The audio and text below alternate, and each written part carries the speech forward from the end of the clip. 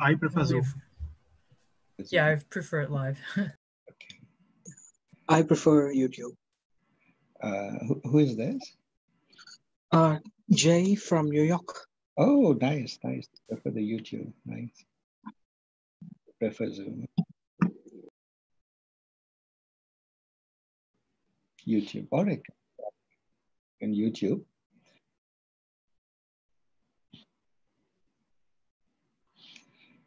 So we are on record now. Let me share my screen.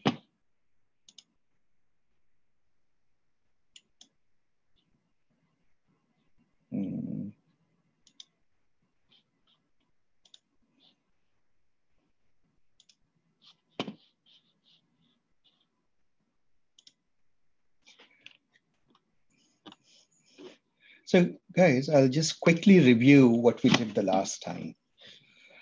On Monday, 2 days ago, we looked at the fact that you can take data in a certain feature space, input space, and you could lift it into or transform it into some other space in which the data gets linearized. So we saw this example of a disk.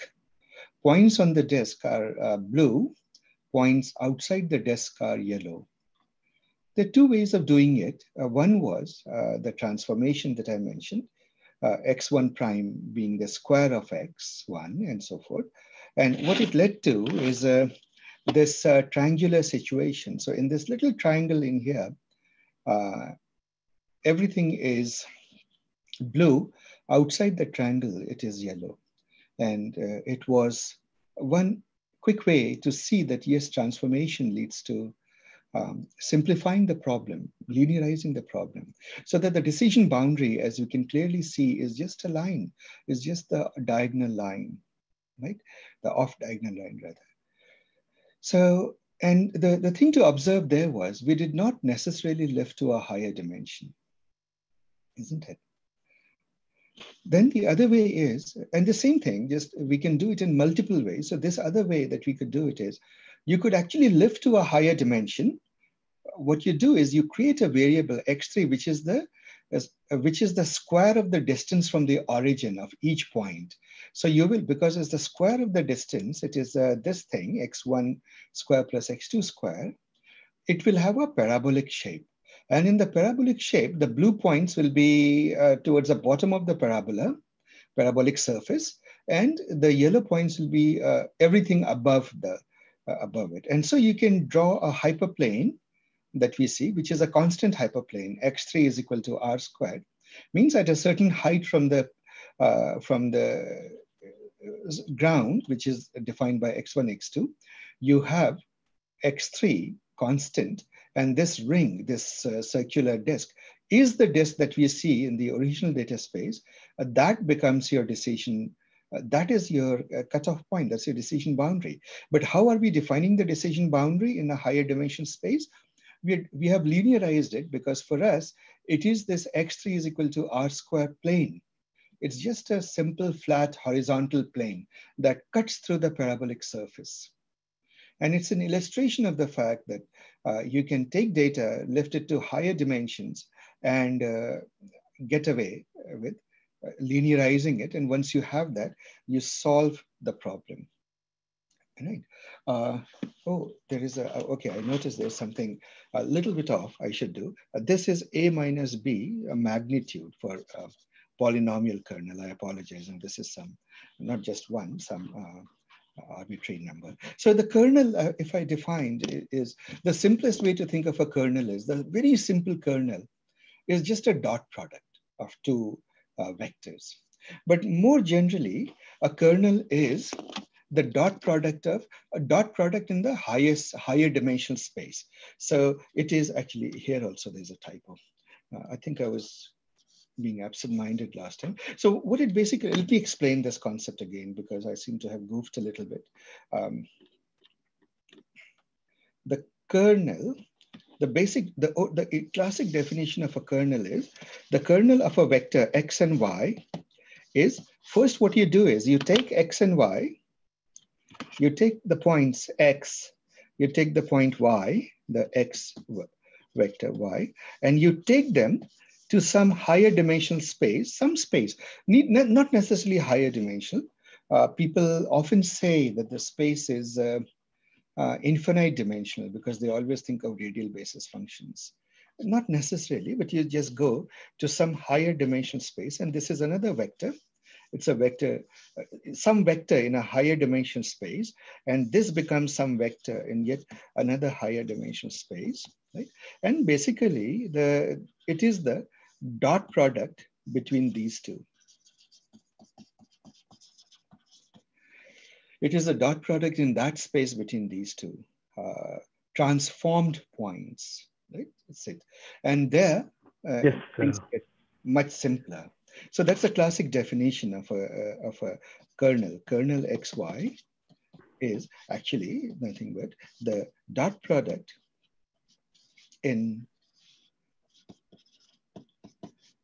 is basically a dot product in a transformed space between of the points. That's what it is. So can we call phi as a transformation to that higher order space, or yes, in a sense? Transformation to the higher dimension space. So for example, examples of phi are quite literally here. Yeah. If we Square and all. X square and so forth. Yeah. These are all the mapping functions. So the whole magic of kernels is that the surprising magic is that you can do the transformation at all. And by the way, these spaces are called, you will often hear the word Hilbertian space or Hilbert space. Hilbert spaces are very interesting. Now, what is the most simple intuition I can give you?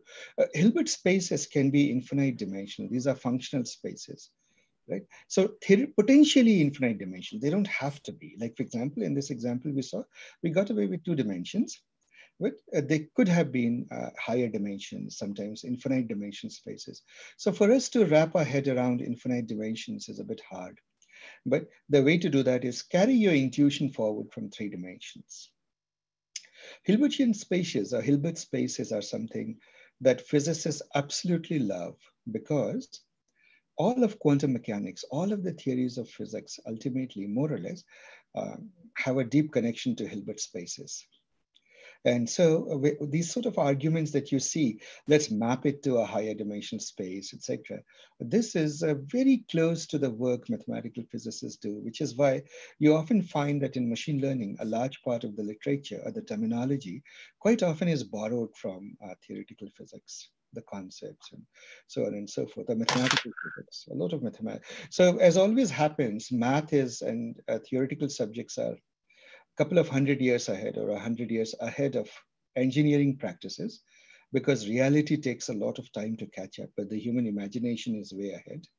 So a lot of this theory was developed a long time ago.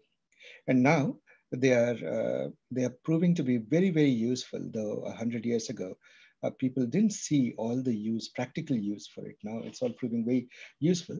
So simply put, as I said, the intuition is that think of dot products. Dot products capture a very rich relationship. Dot product in the initial space or in the target space, they are all wonderful things. We did that. Then dimensionality reduction we talked about. We know, just as a recap, the principal component analysis was wrapping up this data, shrink wrapping it in an ellipsoid. Now, you may or may not be able to do it. If the data is linear, you can do it. If the covariance matrix if there is a positive covariance or a negative covariance, you can do it. But sometimes the covariance is 0. Like, for example, in the data set 2, we noticed that you won't get much covariance because sometimes it's positively correlated, sometimes negatively, and so on and so forth. So what can you do? You can go to another space. You can use the kernel mapping, go to another space where the data gets linearized. So you apply a kernel mapping to go to that space. Once it is linearized, then if you're lucky, you can then do PCA in that space and actually come to a lower dimensional space, right? Which is why I mentioned that it is a good idea to do kernel PCA. Right? The next thing we talked about is another concept, which is that of kernel distance, which is actually different. The meaning or the word the kernel here is used in a slightly different manner. Here the kernels are distance kernels, and we applied it to the KNN. We realized that when we take k is equal to 1, one nearest neighbor, the decision boundaries are very, very, you notice that they have high variance. On the other hand, when you take k equal to infinity, then the decision, or k is equal to 20 in this case, the decision boundary is just meaningless. It devolves to the baseline situation, the majority situation. So somewhere between k is equal to 1 and k is equal to 20 is the perfect answer, is the best value of k. K is the hyperparameter of your k nearest neighbor algorithm. And it has been obviously a way to find that. You can try to find it. As you increase k, you can see that the green line is better, the red is perhaps not so good. It starts getting bad, and by the time you reach this orange line, it becomes, or the Indian red line, it becomes sort of terrible. So you know that here the best solution potentially is the green solution, and you discover that through obviously cross-validation in the data. Now, one of the ways to mitigate this whole business of finding the perfect k is that you can use a distance kernel. You say that the immediate neighbors have more influence than the far off neighbors, right? And so then the whole question is, what is your notion of distance? We talked about the Minkowski distance and the L norm. This is just a review of that. L is equal to half, looks like this, circle, circle. L is equal to 3. And L is equal to infinity, the infinite norm. Minkowski distance is something that you should really review. Oh, by the way, I didn't post those notes, the ones that I showed you guys from my book. I'll post it to Slack. Then the k nearest neighbor. So obviously what you need is some distance function. Once you have a notion of distance, you need some function that decays with distance monotonically. It may not decay at all. It may just suddenly fall off, or it may remain constant, but something. But it certainly shouldn't increase with distance or swing back and forth. It must have a monotonic behavior. So people have come up with all sorts of distance functions to have the best k nearest neighbors. We went through a review of that last time. If you remember, we covered about half a dozen or more distance kernels. Mostly the parabolic kernel tends to do quite well, but almost all of them do equally well. When you're trying to squeeze the last bit of performance or out of the model, then the last thing you do is you tweak and you pick your kernel. But broadly speaking, the kernels, in the beginning, the last thing you should worry about is which kernel am I using, right? Focus on cleaning the data, getting your distance measure right, doing all those things right. Then at a later stage, when you are beginning to do quite well with your KNN, kernel KNN, then also search for the best possible kernel. That brings up this whole thing about hyperparameter search that I would like to talk about today. See guys, do you notice that in ML100, there were not that many knobs to turn? You had linear regression, logistic regression, and so forth, LDA, QDA. They did not have too many hyperparameters built in. In fact, there were not any hyperparameters. But in ML200, we are sort of infested with hyperparameters in all our machine learning models. So the machine learning models say that if you tell me what the value of k is, we can build the best k nearest neighbor model for your data. But you have to find k. So what you have to do, you have to continuously go search for the best value of k, right? But then you have another dimension, which is the best kernel. So now you have to search in 2 dimensions, the best kernel and the best k. Now, usually what happens is a kernel KNN, they sort of mute the importance of the hyperparameter k. It still matters, but it doesn't matter so aggressively. So for example, the best k and the neighboring k values would all give more or less the same accuracy or the same performance. But now you certainly do have a problem.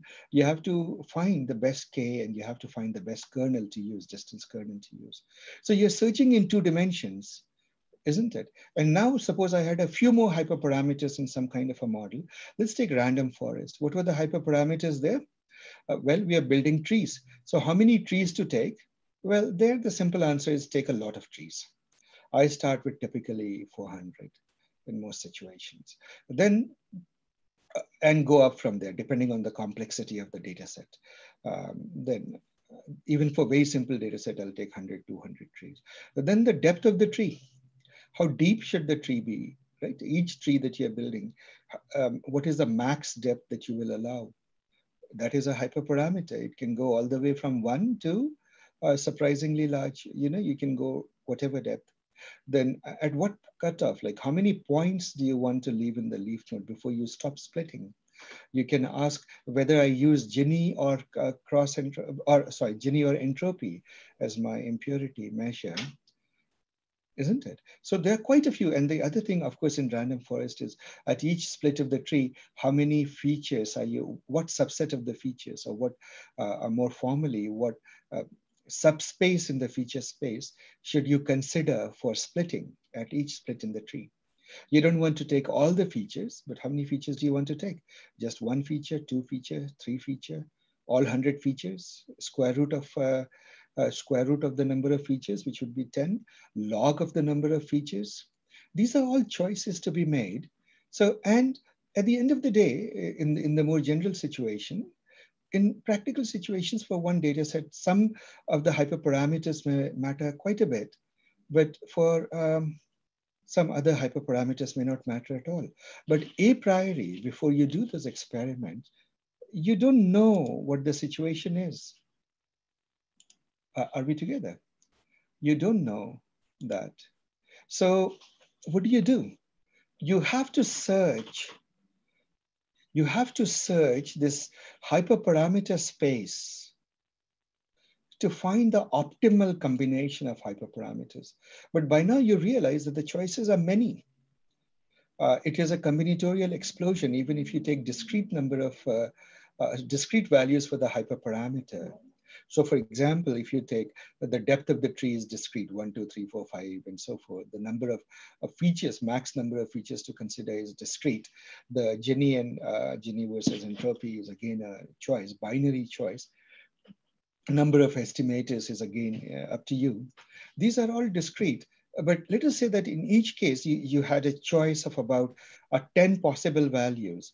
By the time you have 4 hyperparameters, you realize that 10 times 10 times 10 times 10 is 1,000. So what you're doing is you're building 1,000 models to find which model is the best on cross-validation, isn't it? So that's a pretty aggressive computational load.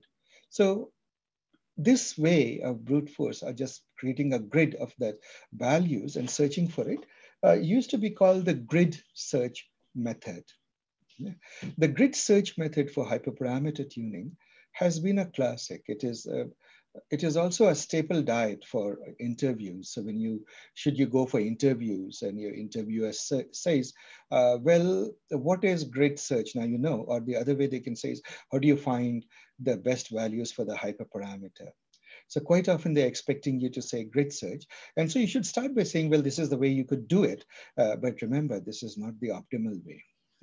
Then the other thing you could do, for reasons that we'll understand later, or maybe today itself if we get time, you can actually do randomized search. Take random values in each of the dimensions, hyperparameter dimensions, and then search. And then what you do is, once you find the best value, then you search in the neighborhood of that value to find even better values and so forth. You sort of zoom in. You can do that. That's called randomized search. It is, from experience, we now know it is better than this brute force, grid search. And lastly, these days, actually, there's quite a bit of theory on doing this in an optimal, in a much more efficient manner. And that is the domain, or that's one of the topics that we'll cover in automated ML, like ML. One of its main burden is, how do you do optimal hyperparameter search? Because you are not just searching along the hyperparameters. Remember, you're also searching along many algorithms. So for example, if it is a classification problem, given the no free lunch theorem, you don't know which of the algorithms, which of the classifiers would be best. And each classifier comes with its own bag of hyperparameters, isn't it, guys? So the search for that becomes computationally very, very expensive. You need a systematic way to go about doing it. That is the new frontier.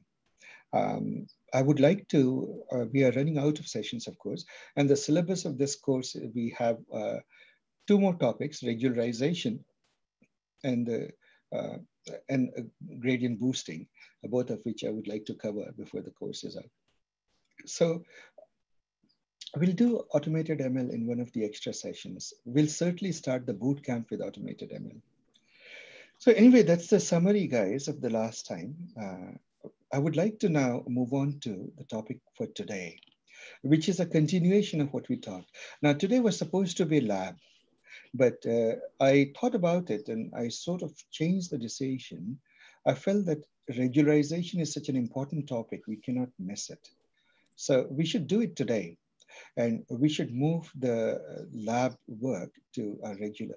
We'll do it over Saturday. So I swapped it. I said we'll do regularization on the weekend. No, instead, we'll do it today and we'll do the lab session over Saturday afternoon. I hope that is all right with you. And the boosting is also an important topic. It needs its own lab. So the next week we'll give to boosting and to its lab instead. Okay. The recommender we are going to anyway cover in the math course. So it will get covered. We don't need to worry about that. This is the way we do. So let's do it properly so that we get to do a lot of labs in each of these.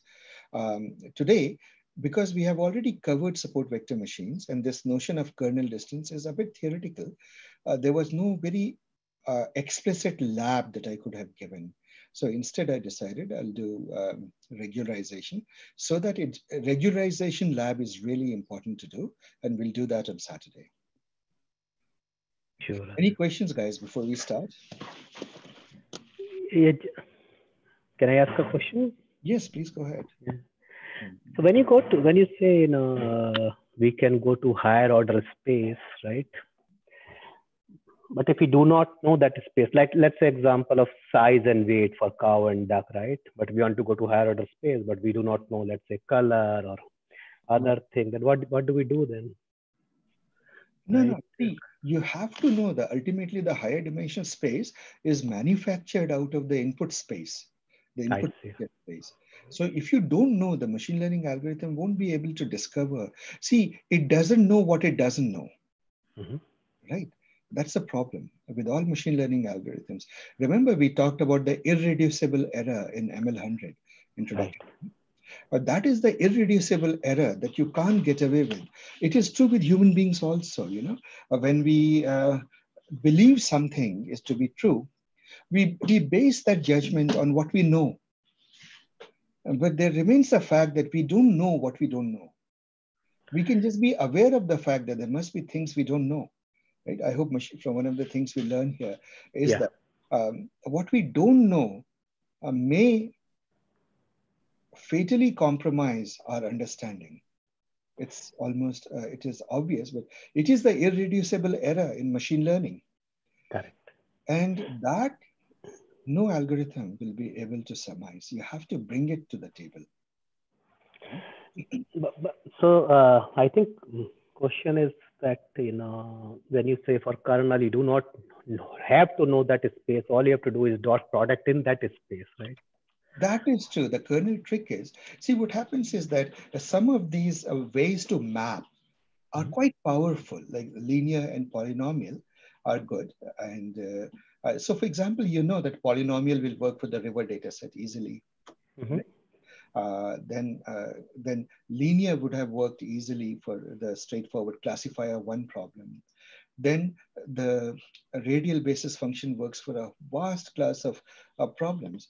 When you use RBF, you're actually talking of infinite dimensional spaces.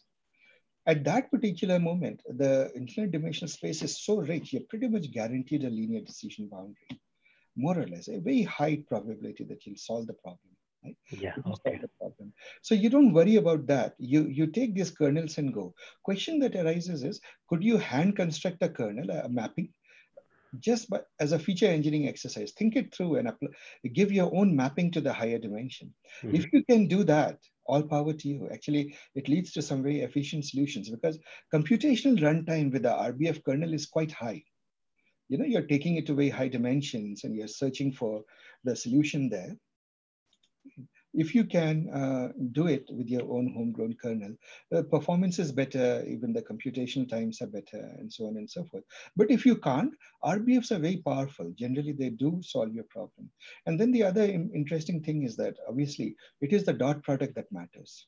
The kernel trick, the heart of the kernel trick, it is not a theoretical breakthrough, but it is a computational sort of a cheat way or a shortcut. You manage to not discover the mapping function itself, but you discover that whatever mapping function there is, you discovered the dot product of it. And if you can reformulate your problem in terms of dot products, in terms of kernels, you have a winner. And that is why kernels became so, people said, wow, that is amazing. Given that that is true, can we then reformulate a large class of problems as kernel problems? Right? That's how the whole kernel method thing started. And they were very, very surprised, actually. You can write many things. And if you, with a little bit of thought, you can rewrite it as a kernel function. Amazing, just surprising. It just shows that how powerful dot products are. So a lot of work in that space. Thanks. Any other questions, guys? So guys, remember that we are coming to the close of the workshop. We still have two important topics to cover: regularization and boosting, both of which needs dedicated labs. So we are one session short. So I use this session for regularization, and we will have Saturday. So do treat it as a mandatory session, guys. We must finish the syllabus, which is that we must do the lab in regularization, and next week we'll give to boosting. So, all right, so I'll move on to the regularization now. What is regularization? See, when you, and I'll take the example of a polynomial regression to sort of motivate the concept of regularization. Suppose I give you data, let's say that, and let's take a simple situation of X and Y, where we are saying we are in search of X is equal to some function. And let us say that there is a ground truth you don't know. There is a ground truth. This is the ground truth of the data. This is ground truth of the data. And let's say that you have these points, right? Let me take these points here. And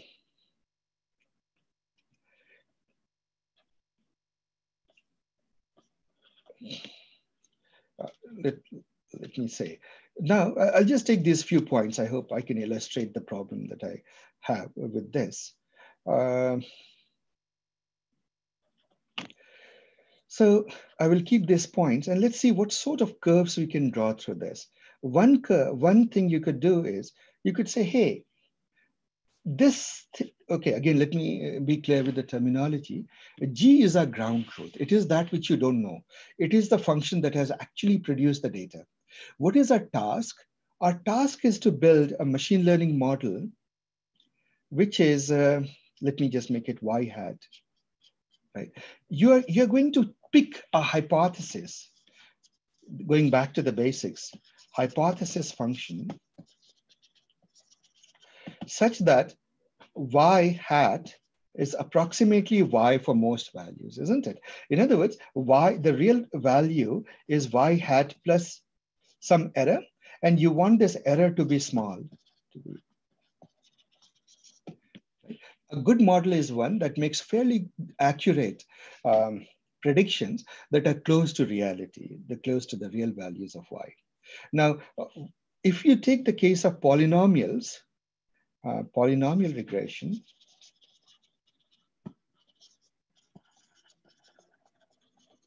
you realize that you can write fx as beta naught plus beta 1 x x plus beta 2 x square plus, and you can keep going on to beta n x to the power n. Right? Do we remember this thing, guys? This is your polynomial regression equation, approximating the data, trying to fit the data to this polynomial. Yeah. Now the question is, what is n? Here, the big problem is, what is n? What is the best n?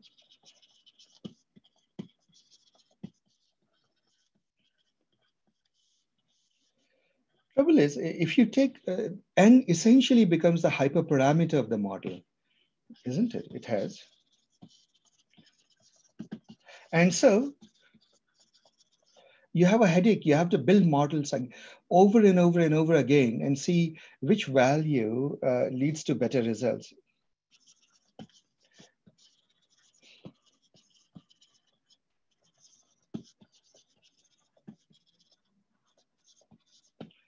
Right? You can keep trying. But so one of the questions that you can ask is, let's see what happens and see if there is a shortcut through this. If I take n is equal to 1, what will this look like? N is equal to 1 would be this, right? In simple terms, what would you call that? Straight line. A straight line. So you could fit a straight line that is like this, isn't it? This is n is equal to 1. You could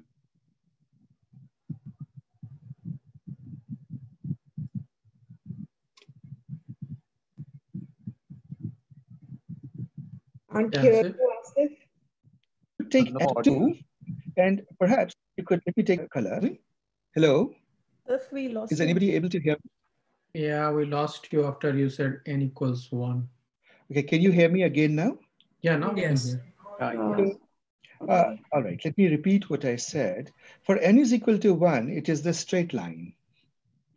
For n is equal to 2, it would be some parabolic curve. I don't know if this is exactly the one, but we'll assume that this is the one. N is equal to 2. Then for n is equal to 3, let me take another color. Why am I having this color? This color. So n is equal to 3, maybe that it is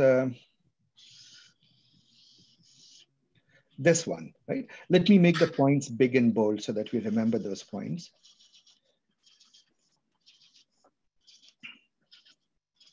And then what about n? So it needs 2 bends, n is equal to 3. What about n is equal to 5?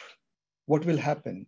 What will happen is as you go to higher, and I will pretend because we should programmatically draw this out to see which one fits, but just humor me. This is too fat.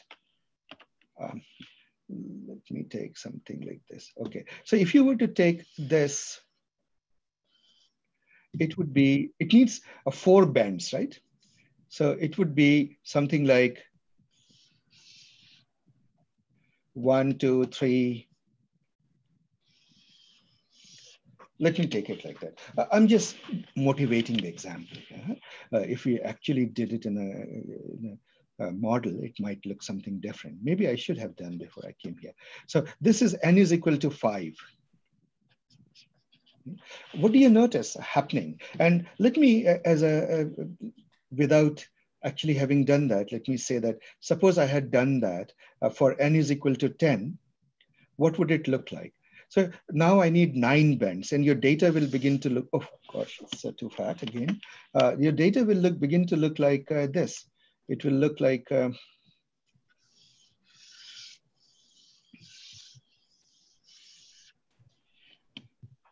and more than that, actually, it will look like this.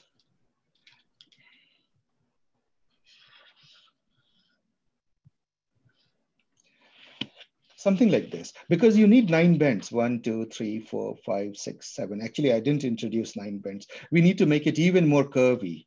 So who knows, we need to add a couple of bends right here. Make this more like this. So what happens is if you go to n is equal to 10, you have a complete fit to the data. It seems to go through all the points, isn't it? But do you think n is equal to 10, something like this, is a correct solution? What does your intuition say? What is the problem that this model is having? Overfit.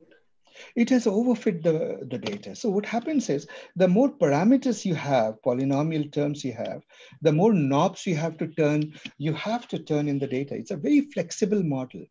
I'll give you an intuition. Imagine that it is a sort of a, what do we call it? Are you familiar? Well, think of it as silly putty, something like silly putty, right? If it is very stiff, you can't bend it. It's like the n is equal to 1 line. Now, gradually, as you make it more and more pliable, you can bend it more and more, isn't it? And so you have bent it. Actually, silly putty is a bad example, but think of something that has some degree of elasticity to it. Right? The more elasticity it has, the more you can bend it. So the higher degree of polynomial, the more pliable it is, the more you can bend it. What happens is if you take a high degree polynomial, you have too much elasticity. You can just fit that polynomial, that curve, to the entire data perfectly. But you know that that data is just a representation. You take another sample of the data and this curve will be all wrong, isn't it? You will end up drawing a completely different curve to this data. So how do you cure this problem? This problem is the problem of overfitting, isn't it? So you do know that flexible models do tend to fit the data, but you don't want it to overfit. So just as a reminder, the total error of a model,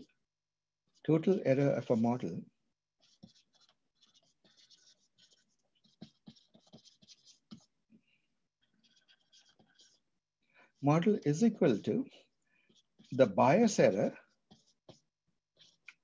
plus the variance error plus what else? The variance error plus what, guys? Do you remember? What is the Irreducible error. Irreducible error, right? Irreducible error. Thank you, Kate. Reducible error. It is the captures noise as well as that which you don't know, that which the model doesn't know.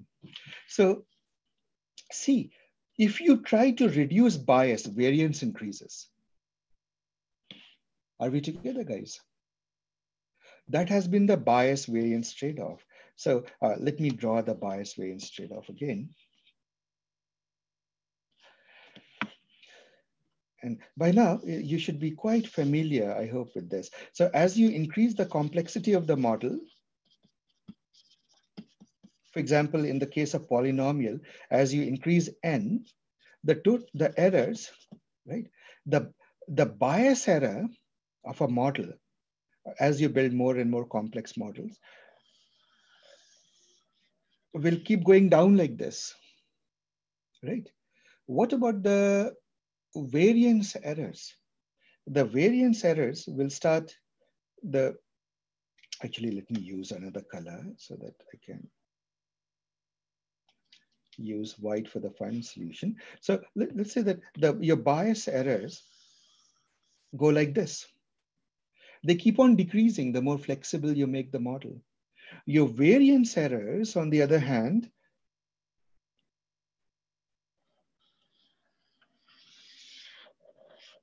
begins to go like this. And let me give names to this.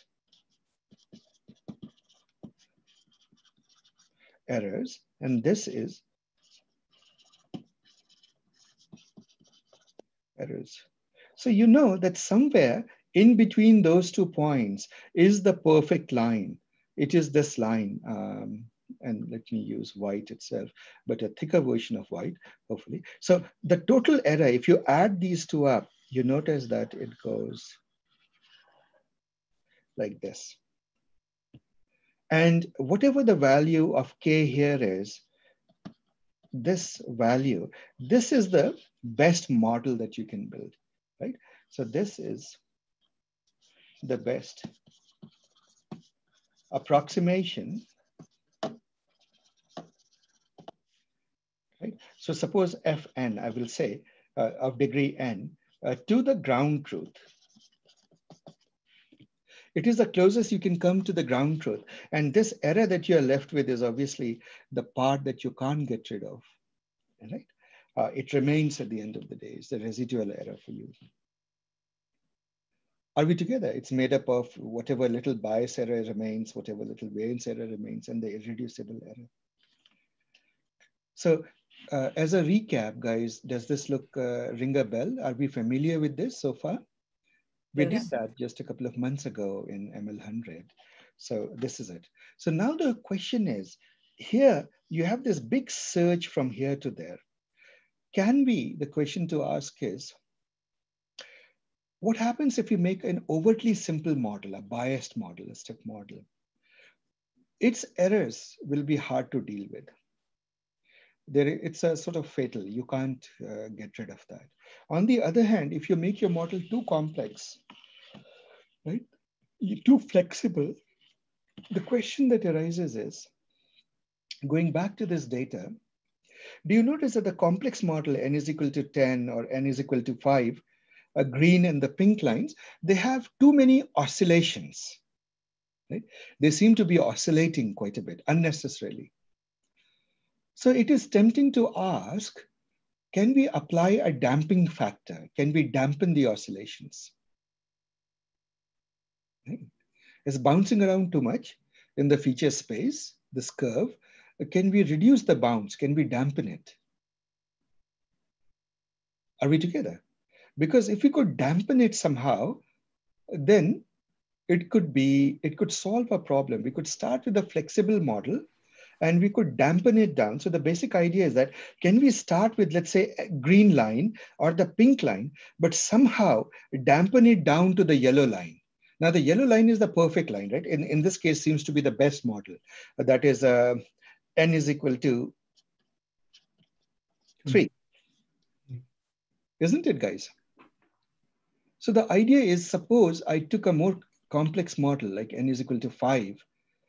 Can I bring in some mechanism that, in spite of my taking a more complex model, the extra degrees, the extra flexibility somehow magically disappears and it begins to approximate the yellow line, the yellow curve? That is the intuition of this whole problem, or this whole bag of tricks called regularization, this technique called regularization. Are we together? It is also called shrinkage methods.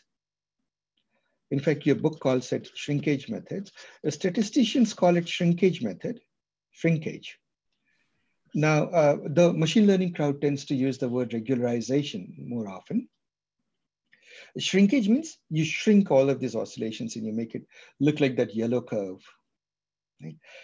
That is what we will learn to do. But for us, so the answer to that is yes, you can do that. It turns out there's a very elegant way of solving this problem. And the solution to that comes from a field. It's a very simple bit of mathematics called, and it is a problem in constrained optimization.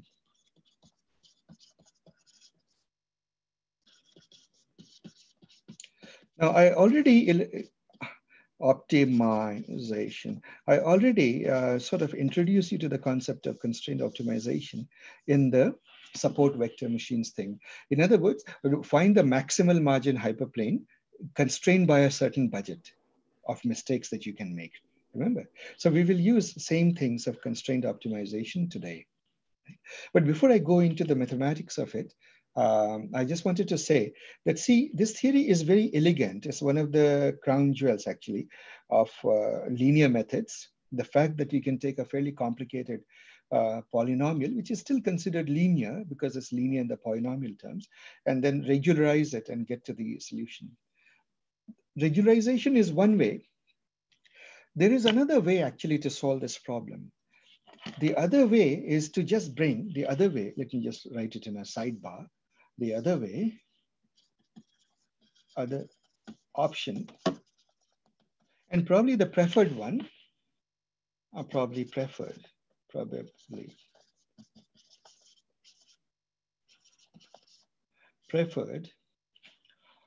something is wrong with my preferred, it's a spelling.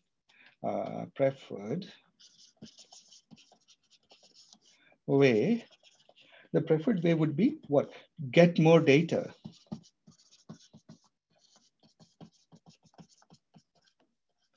Get more data. So what happens is, if you get more data somehow, it is possible to get more data. Suppose you have points like this.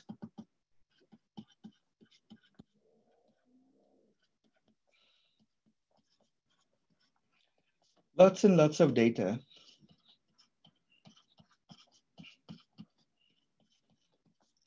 And I hope, I'm not making enough number of dots, but imagine that this is very densely packed with data here. Then what happens is, the curve that tries to overfit, it won't get enough flexibility.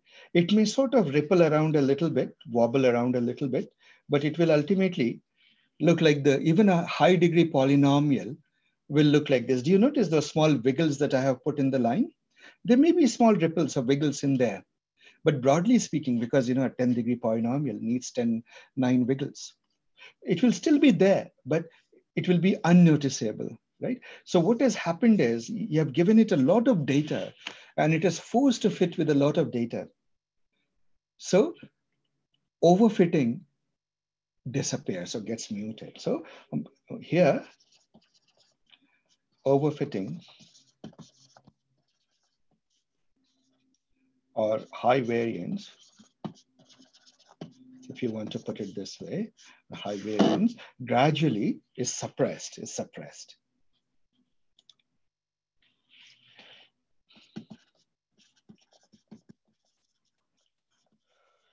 Right. So you can, and this is, by the way, the preferred way. If you can get more data, then do it. So what is the catch here? Why not just use more data? Why develop a whole new theory of regularization and so forth? Can somebody guess? It can be expensive to get data. It is expensive to get data. Yes, that is very true. That's one reason.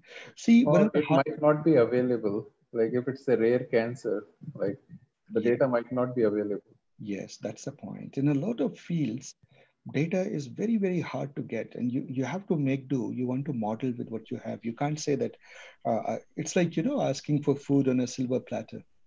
Well, there may not be. So you do want to make do with what you have, and more data may not be available.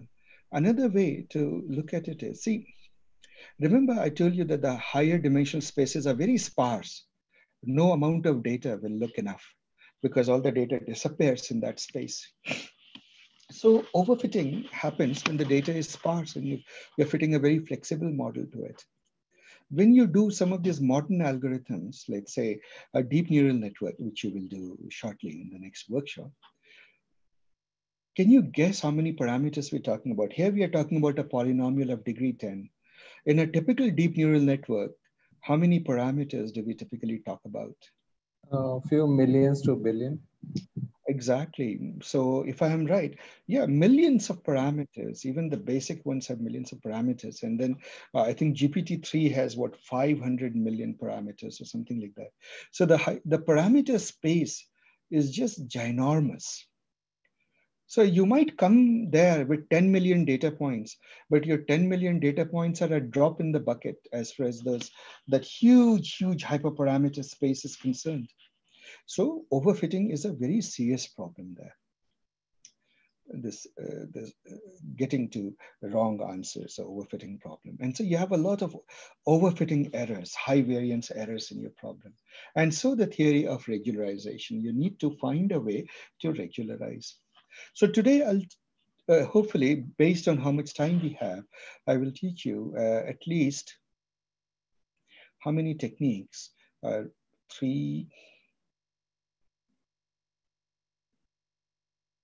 I'll try to teach you at least a few techniques of regularization. And on Saturday, we are going to do a lab on those techniques. Huh? So how do we do that? Let us go back to the basics. Suppose you have a function y. Let's go back again, write down what we wrote before. We are trying to find a function y hat is a function of x. Right? And you know the ground truth, y is actually a function of gx, right? So you know that y hat, y is basically y hat plus some irreducible, some errors that get made in your model. And your pursuit is to find an fx that approximates the ground truth, right? This is our ground truth. How in the world are we going to do that? Let's go back to basics. We have a loss function, the error function. We know that each time so let's look at regression as an example. And this will generalize over to classification also. What is the error term for each data point? The error is equal to y minus y hat, isn't it? Yeah. This is your residual. Now your sum squared error was summed over all I. Do you remember that, guys? This was your sum squared error. Yes. Now, given this, and now what you can do, this error, if you just expand it out as y minus y hat I square, this comes to, and let's do the little bit of mathematics here. This comes to yi minus, what was y hat? Beta naught. Let me just take the term beta 1, x1, right? Plus beta 2, x2, etc., etc. But let me stay with one dimension for the time being. It is this error. Do you agree? And we can sort of add more dimensions to it. It's not going to change the thing. And obviously, I shouldn't forget my summation I. This is your error term, guys. Yeah. Any mysteries here so far? Mm-hmm. So when you have this, you know that when you are doing your problem, data is fixed. During learning, data is fixed, of course, because you're learning on the data. So the values of x and y are not changing. xi, yi.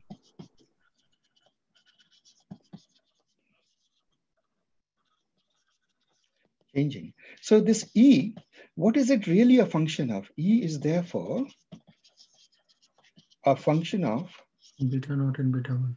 Yes, beta naught, beta 1, isn't it? This is what is really happening here. Let me remove this sidebar line here. This is it. So I can write, therefore, this equation as E beta naught, beta 1, and then I can go to beta 2, etc., if I so wish, is the summation over square of yi minus beta naught minus beta 1 xi, right? And if I want to add higher order terms, I can do that, but let's stay with one dimension. This is what it is. Right? Now, if you expand this out for each of these terms, you'll realize that it expands out as yi square plus a beta naught square plus beta 1 x1 xi square, right? Plus minus 2 beta naught yi, Each pair of terms. minus 2 beta 1 yi xi minus, and obviously we'll have to put a big summation over all of those. And what else is there? We missed one more term.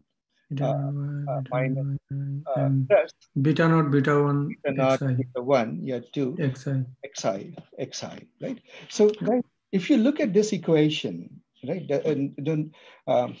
it's a bit of a long set of terms, but do you know that what is the highest power of beta that you see here in this equation? Beta naught square.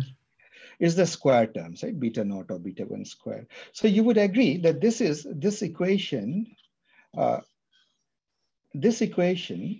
is quadratic, i.e. E beta naught beta 1 is, and this is the important thing, quadratic in beta. Isn't it? It's quadratic in the betas. Yeah. So now quadratic curves look like, how many bends does a quadratic curve have? 1. 1. And so in higher dimensions, the generalization of a curve is a surface or a hypersurface, in this case, just a surface. So what will it look like? Let's look at this axis, error. And this is this. This is beta naught, let's say axis. So now remember, we are not in the data space, we are in the hypothesis space. We keep using this word, hypothesis space. We are in the hypothesis space. So here, if you remember, we talked about this. This is just a recap, guys, of what we did. This is for each value of beta naught, beta 1, there will be a certain amount of error, right? And this is your curves. And there will exist a point, a perfect beta naught. Let me just call it beta naught, beta 1 with a tilde on it. The perfect values, the best values, the optimal value where E minimum of E minima is achieved.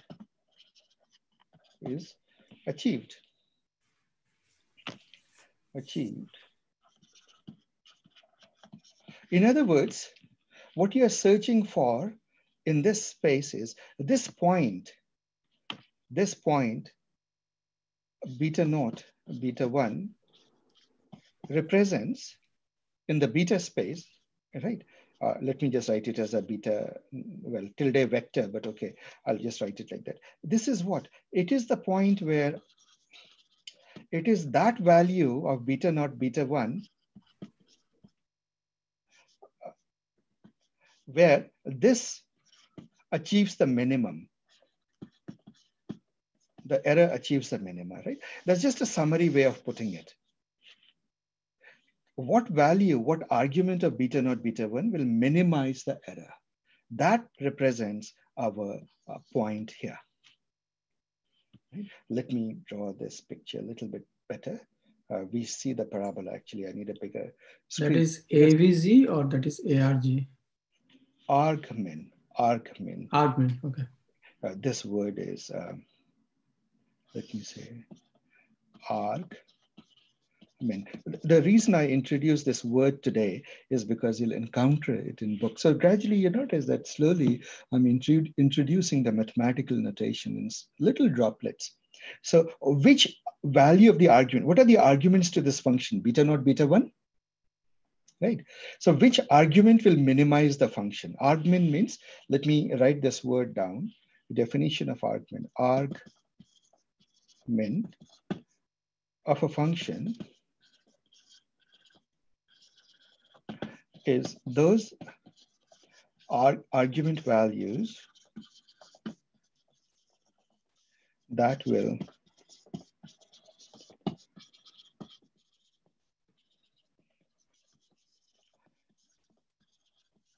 this is the definition of argmin, by definition, def.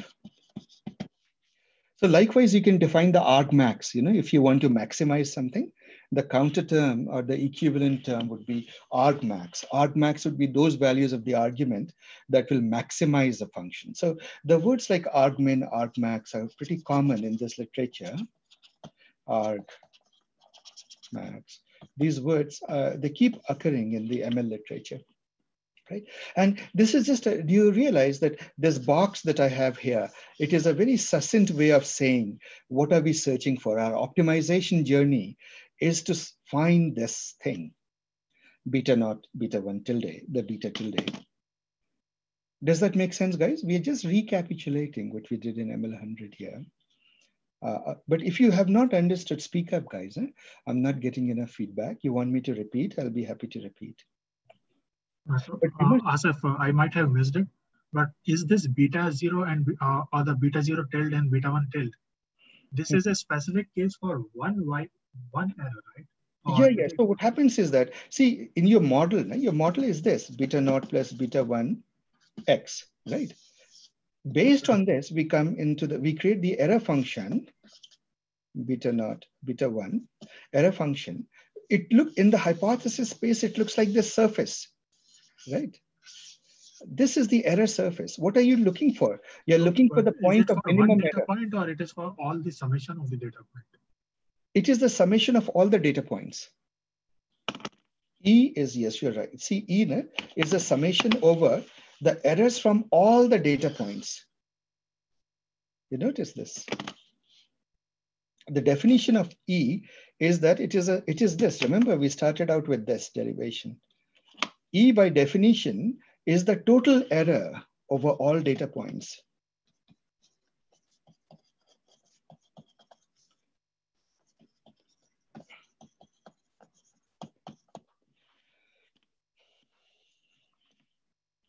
So this is the total error, which is the sum of square of all the residuals. And then we expand it out mathematically. And then we notice that when we expand it out, it's a quadratic function in the beta naught, beta 1, right? So in the hypothesis space, whose axis is beta naught, a parameter space, hypothesis space or parameter space,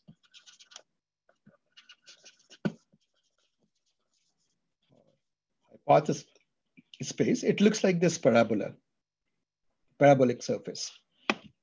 Is this, did you get that? Like, should I re-explain?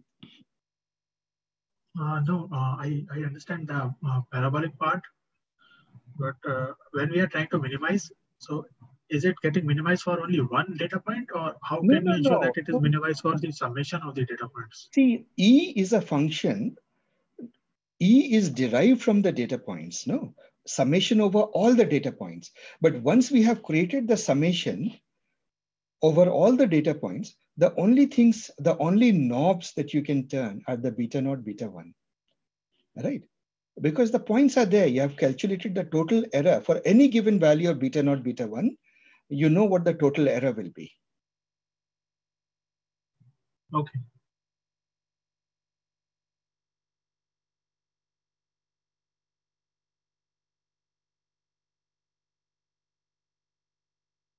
And so you're trying to find that total error is also called the sum squared error, SSE, sum squared error.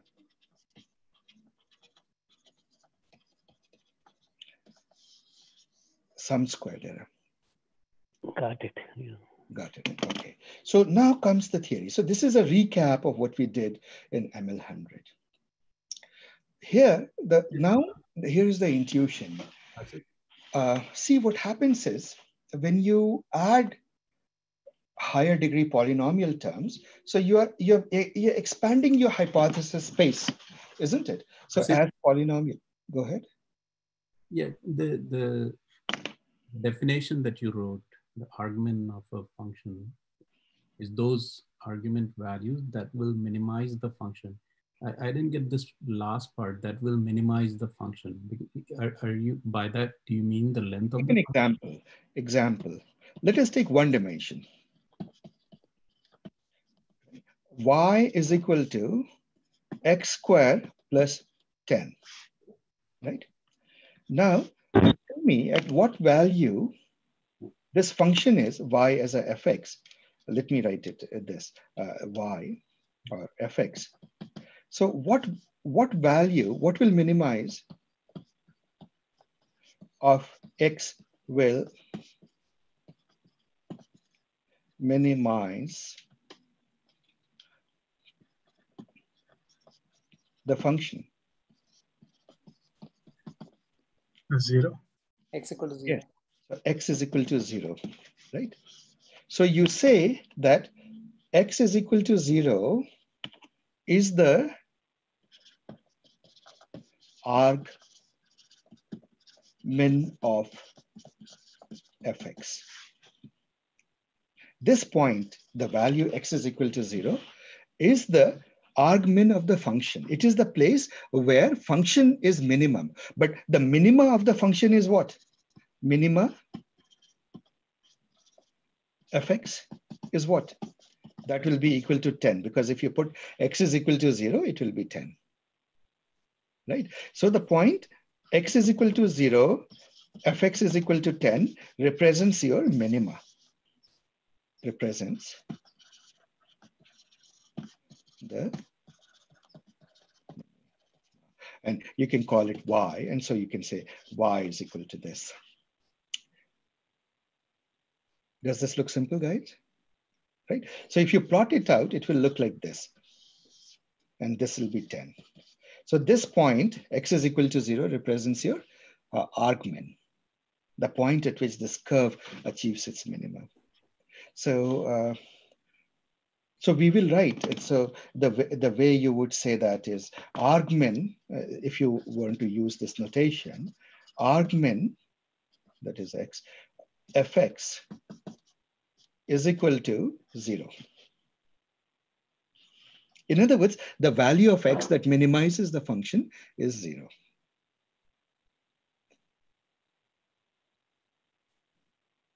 Is this getting any clearer, guys? Yes. Right. So this is the meaning of argmin, right? So for example, let me deliberately complicate this problem. I'll make it x is equal to 3. Now what value of x would minimize this problem? Can you guess? 3. 3. So because 0 is special, I don't want to use 0 here. So this is it. And so this would be, argmin would be 3 here, and argmin here would be 3, right? And on the other hand, the min fx would be 10.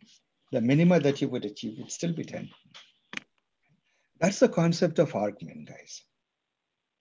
So what we are searching now, let's bring it back to our real life. What we are saying is we are finding that hypothesis in simple terms, those parameter values, beta naught, beta 1, that will minimize our error term. Is this, think about it for a moment. Is this clear, guys? If not, I'll repeat it again. Anybody who wants me to repeat, just say so. Asif, can you repeat it again?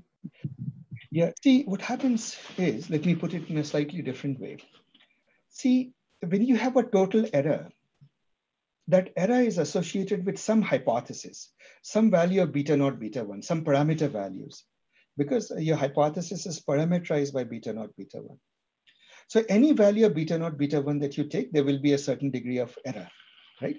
In simple terms, in this beta naught, beta 1 plane, this plane that is there, right? This is your hypothesis plane, right? Let me call it the hypothesis plane or space, whichever word you want to. For every point here, there is a certain degree of error. Any point you take, associated with it is a certain degree of error, isn't it? And so what you're trying to do is finding that point where the error is the least, because you're trying to build a model which makes the least prediction error, isn't it? And therefore, that is your that's your best solution. That is the best you can do. You can just learn your way towards that. And just as a recap in ML100, what we would do is we would start at a random value, and then we would do gradient descent here. So in other words, around this point, there used to be this, remember, this is the projection of these shadows of these circles, or these are called contour maps here. Do you remember this, guys? I hope you remember this, because we'll use this to move forward towards regularization now. This Yes. error surface, yeah, it's shadows of these circles, these contour maps, sort of level surfaces are these. And so you take a random point, suppose you start here, it has a huge error. And what you're looking for is you're finding your way Center to the minimum. Center. You're just finding your way through gradient descent towards the center. This is your gradient descent. Asif? Yes? Then is the argmin sort of either very close to or just the irreducible error then? No, not necessarily. See, even when you reach the minima, you may have reducible as well as irreducible error. What does that mean? See, for that model, it is the lowest error. But you could build a better model. You can dial in the complexity, take a different value of n and so forth, isn't it? So it still has, so in other words, there is still residual bias and residual variance along with irreducible present in the model, in the minima. Okay. In other words, let me go back to the terms where we define the error. Where is it that we define? Yes, a bias errors. Yes, look at this pink equation. See, irreducible error will remain. It represents that which you don't know. But if you look here at this optimal point, right, do you notice that the pink line is not zero? The value of pink is not zero. There is still bias error as well as there is yellow line is not zero. There is also variance error, isn't it? Yeah. That's the thing. So even at your best model points, there is still some bias error, some variance error, and there is irreducible error. In fact, we did decision trees. What happened? Even with pruning and so forth, it was not possible to reduce the the variance errors too much. No, it's still stuck there. So we went to random forest, which made the thing a little bit better. There are many adaptations of random forest that try to solve that problem of overfitting. So that's that.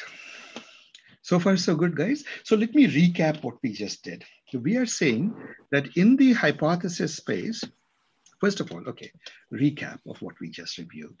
Recap of recap. Error term, which is a function of beta naught, beta 1, etc., is equal to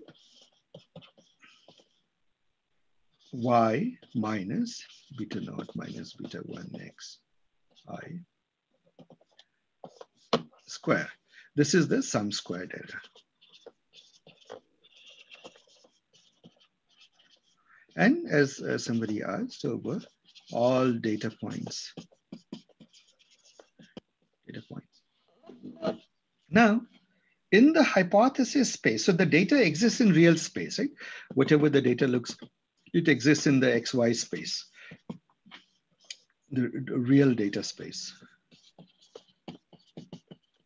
But in the hypothesis space, where the coordinates are, by the way, a bigger drawing board is on the way, so I won't have to scroll up and down so much in a few days.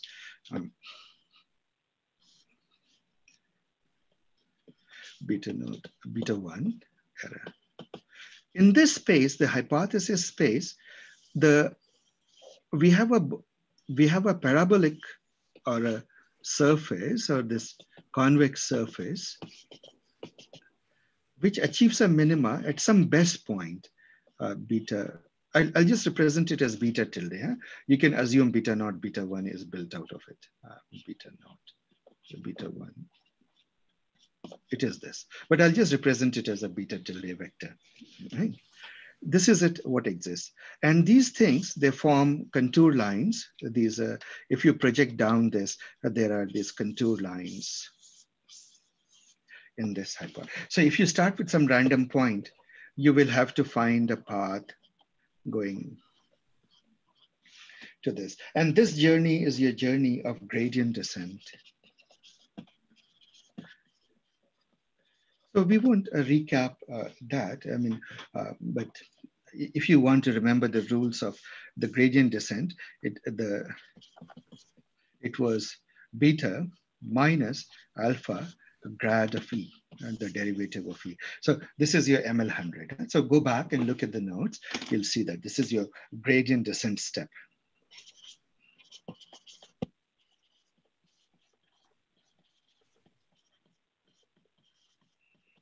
Gradient descent step.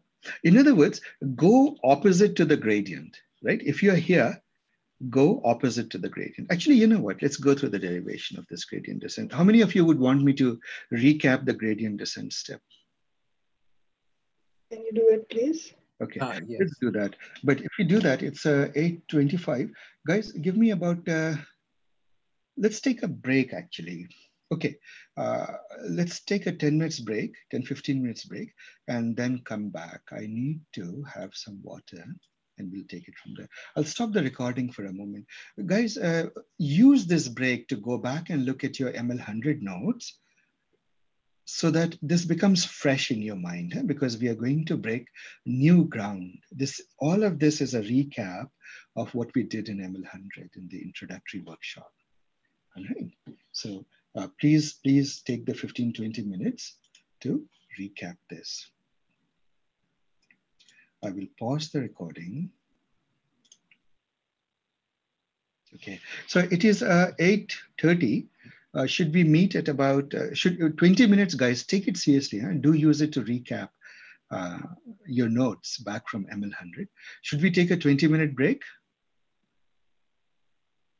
Yes, please. Okay, yeah, let's do that. All right, guys, I'll see you at 8:50 then.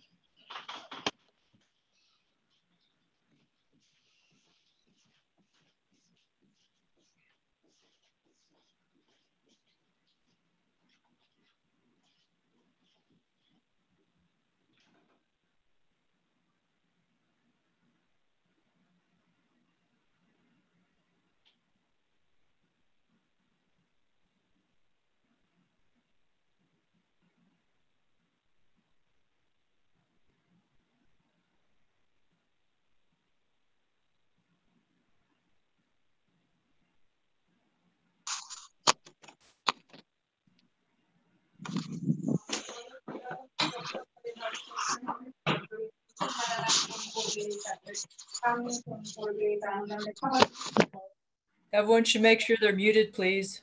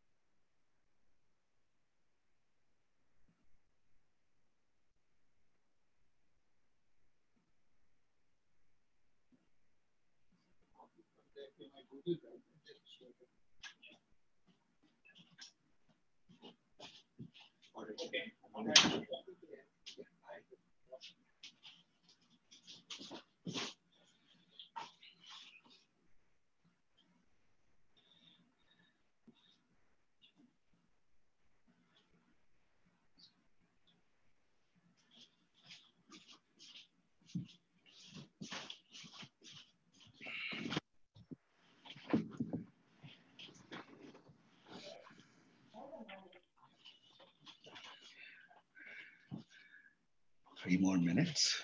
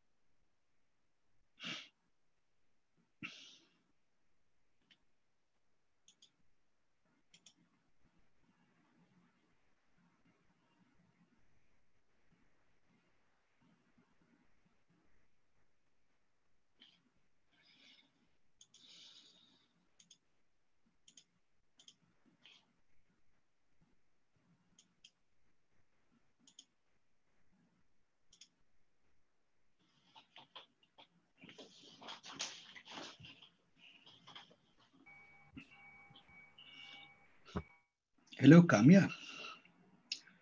Could you remind me of your father's phone number?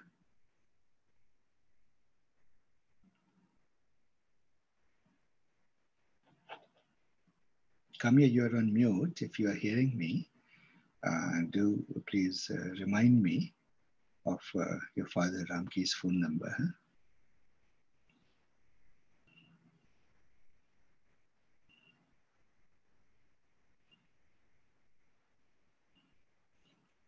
Guys, we're going to start in a minute. It's going to be 8:50. Are we all here? I hope we are here.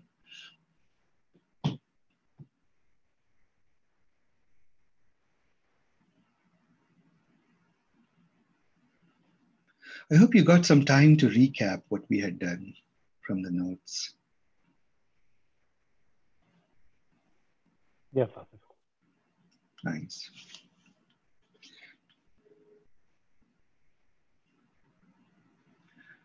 It is 8:50, guys, and I'm starting.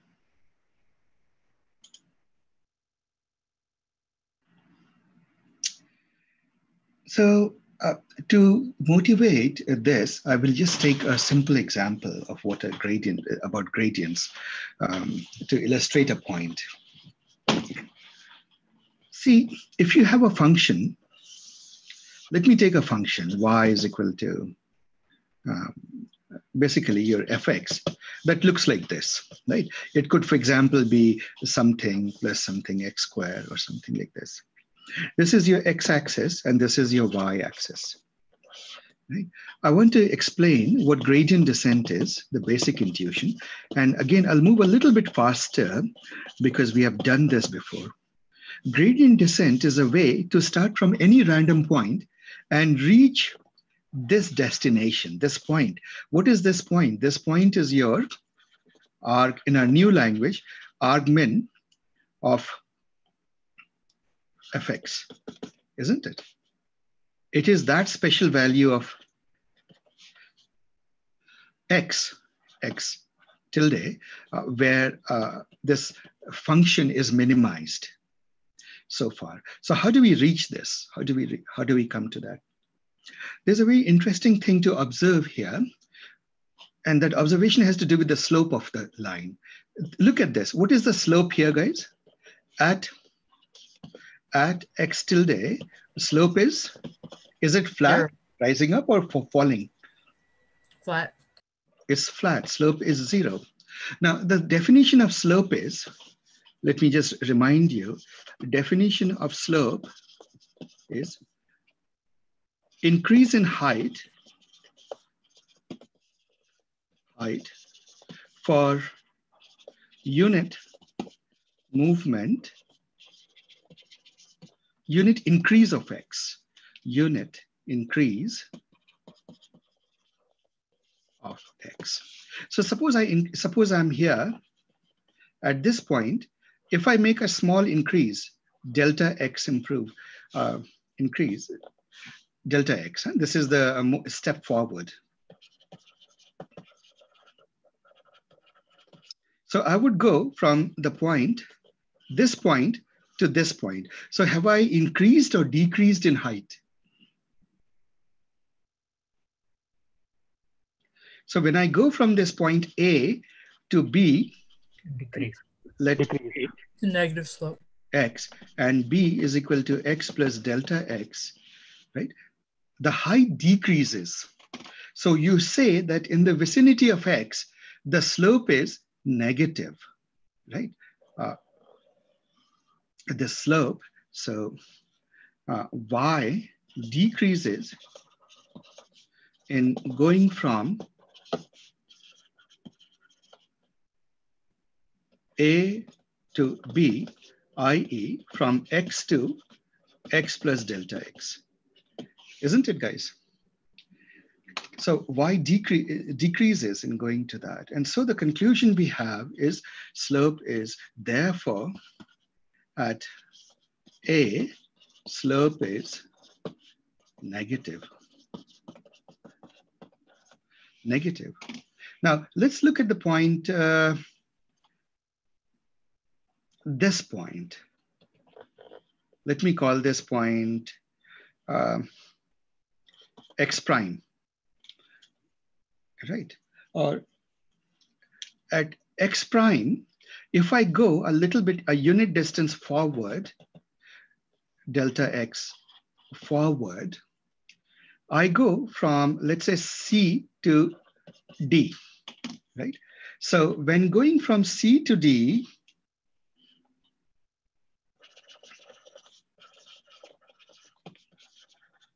from delta x prime, C is equal to x prime to D is equal to x prime plus delta x, right? Do we increase or decrease in height? What did we agree? It increased positive slope. Yes, it increased. So we went up, the height increased.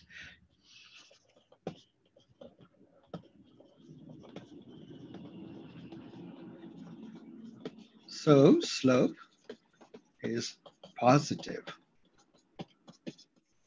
Slope is also called the derivative of a function, right? Slope is called the derivative of a function.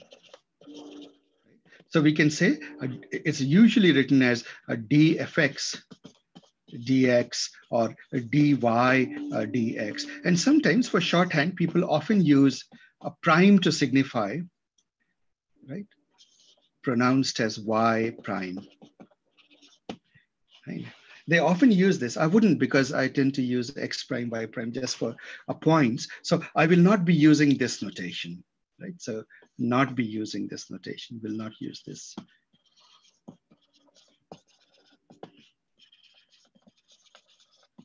Notation. So these notations are common, and I'm just recapitulating the calculus that you have learned in high school, and this is just a recap of what positive. So here the slope is negative.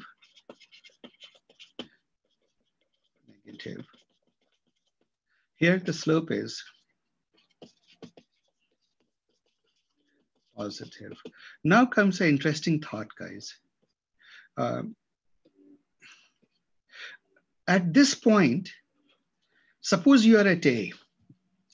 If you want to your goal is to go home, to find the optimal point, this, right? So suppose you are at A, and therefore this is the error. In which direction should you go to decrease the error, decrease the y? Should I go in the positive x direction or negative x direction at A? Positive x. In the positive x direction, right? So you can say at A, we should go in the positive x direction. Slope is negative. So dy dx is less than 0 at this point. What about B? At C, where is C? Let's go back and look at C. And again, actually, one of the nice things is this writing surface is somewhat small. There is a bigger writing surface coming, so we won't have to do so much scrolling back and forth. At C, if you are at C, guys, do you want to go C? This is the FC. And do you want to go in the positive x direction or negative x direction to decrease y? Negative x. At negative x direction. At C, we should go in the negative x direction. Here, slope is positive. So do you notice something very interesting? If the slope is positive, we want to go in the negative direction. If the slope is negative, we want to go in the positive direction, isn't it? Yeah. And if the slope is 0, we want to just stay put, isn't it? At this point, do we want to go anywhere if we reach this point where the slope is 0? No. No. If slope is 0, so let's write that condition down. At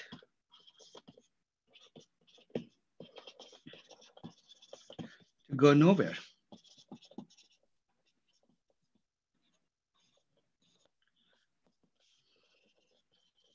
We are already home, right? We are already home. So observe. So one of the things you can do is you can say that at any given point, to minimize a function, go the next value of x should be, or let me put it this way, the next value of x, that is, should be the previous value of x. In this case, you want to move in the positive direction, right? But the slope is negative. Suppose I did this, dy dx, and the slope can be a big value. I multiplied by a small number, a small step. I take a small step against the slope. The slope is negative. I want to move in the positive direction at A. Remember, once again, this is A. This is C. At A,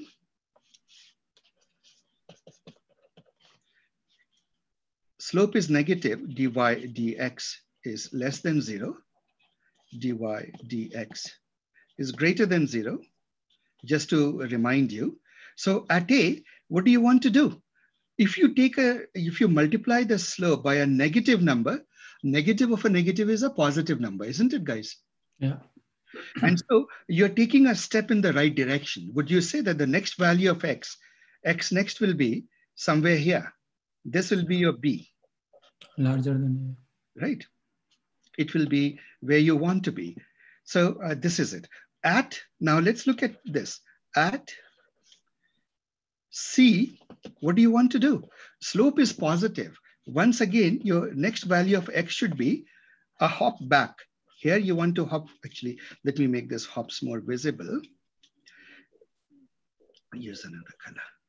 You want to move in this direction. Here you want to move in this direction, isn't it? So you want to do, at C, what do you want to do? Slope is positive. Once again, you want to go against the slope, the dy dx. Does this make sense, guys?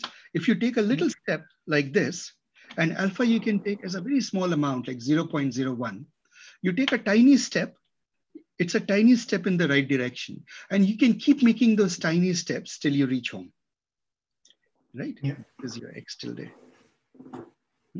So to go towards X tilde, to go here also towards X tilde. Is this obvious? I think Asif, for your point C, you are missing an equal and X there, I believe. Oh, right. Oh, I'm sorry. I forgot to write that. You're right. Thank you for pointing that. Huh? So minus the previous value of X minus the negative of the slope, because here the slope was positive. Yeah. Negative. And here the slope is positive. Right? And so you realize that irrespective of where you are on the increasing or decreasing slope, the general rule to take a small step towards home, towards X tilde, home is that X, your next value of X should be the previous value of X minus some small number, some small fraction of the dy dx, right? This is it. Do you see this, guys? I hope this is this intuition is clear to you from this. I'll recap. For any function, if you go against the slope, you're going towards the minima, right? So the rule is, I'll write it down. In other words, if you are going against the slope, you are going towards the, it's just many ways of saying the same thing. So now let's generalize it to higher dimensions. Suppose y is a function of x1, x2, xn. How do we generalize?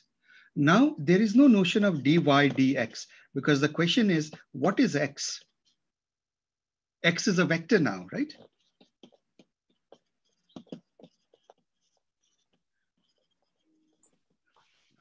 And so it turns out that what you can do is you can say that suppose I have a surface like this, I can make a small step, like at any given point, I can either move a little bit in delta x1 direction or delta x2 direction. Let's say, okay, let me make it x1, x2, then I should reverse the order. Delta x2, x1, right? Are we together, guys? I can see how this function fx varies as I move in this direction or this direction, right? So you can say, we can look at the change in y as we move a step along one of the axes, variable axis. Isn't it? All you can do is take a small step in this direction or this direction. Each one of them will produce its derivatives. The partial, the slope specifically along each axis, keeping other, not moving, not changing along other axes. That's an important criteria. Not changing x value along other axes is called, it's a partial slope, right? It's sort of a partial. Partial derivative. It's just a slope. If I just change x1, right? So how much it changes, the value changes, but partial derivative. Yeah, partial derivative. That's what it's called. Derivative. This is what a partial derivative is. And the way we write it is, you'll see me use this notation, dy dxi, right? Or a dfx vector along this particular direction. You'll see these two notations often used here, notation. So then comes a very interesting question. Suppose I make a change from the unit vector x to x plus delta x. Means if I make small changes along all of these, if you make along each of these values, then what happens? How much change do I get? Right? It is worth asking, what is the value of the function x plus delta x? And that value actually can be represented, right, by saying that it is actually just as in the case. Okay, so let me, before I go there, let me bring up a concept. So if you put all of these, let's say that there are two axes, x1, x2, right? And you're looking at y as a function of this. So you will have dy, dy, let me just write it as dy, dx1, dy, dx2. Both of these you can write, isn't it? So there are two components here. If you treat these two components, now here's a magical thing you can do, and you'll see why. If you can treat these as components of a vector. See, x is a vector. X is equal to x1 I plus x2 j. This is how you write a vector, yeah, isn't it, guys? The standard notation. And yeah, it is also, but in machine learning, you don't tend to write I, j, k. You tend to write x1, x2, a column vector. A column vector. Vectors are written in machine learning as column vector, and it is absolutely equivalent to the same thing. It's just a different language in which we write it. So x is a vector. Now we notice that when you take partial derivatives, you can take partial derivatives with respect to each of the x's. So we can therefore ask, what is this vector? What is this? x1 dy dx2. What is this column vector, which is the same as dy dx1 I plus dy dx2 j? Right? What is this? It turns out that this is a very useful thing. It is called, instead of just like you can have a slope, it is the generalization of the concept of slope. It is this notation, nabla, or the grad. It is also called the grad or the gradient. These words are all used. Nabla is the Greek letter. So it's the nabla of y. It's called the gradient of y. And more generally, people can just write it as an operator, as an abstract operator.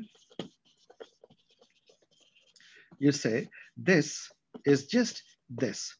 It is an operator that is waiting to eat something.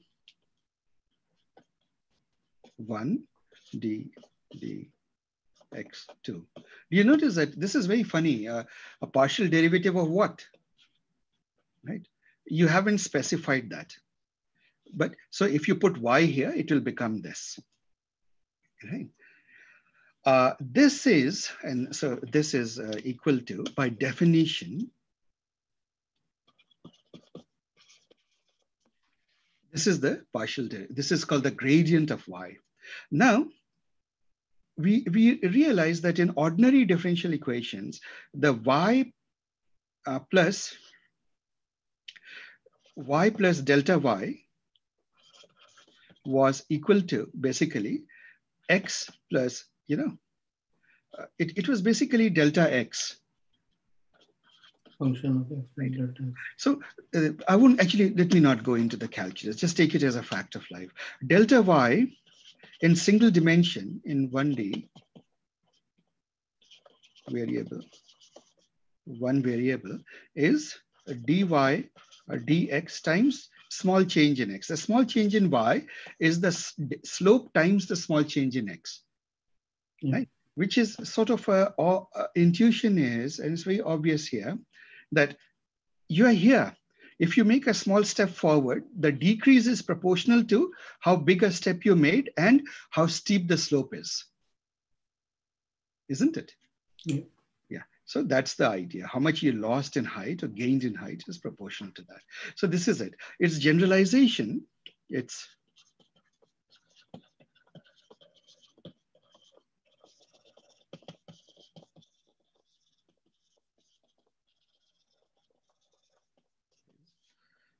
the change in y in a vector notation as a vector. Let us say that, the change in, in a y, when x is a vector, is actually gradient of y dot product with small change in x, because now the change in x could be is a vector, right? You go from this point to this point, right? This is the x vector, x1, x2, and you made a small change, delta x.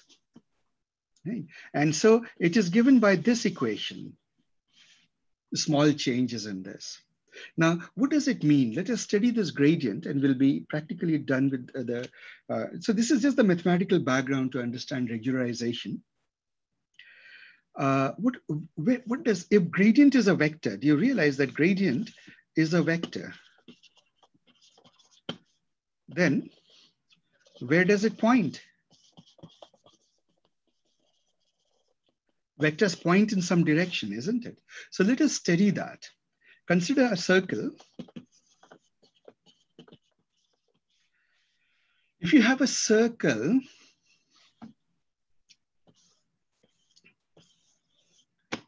let's take an arbitrary point. This point is P is XY, right?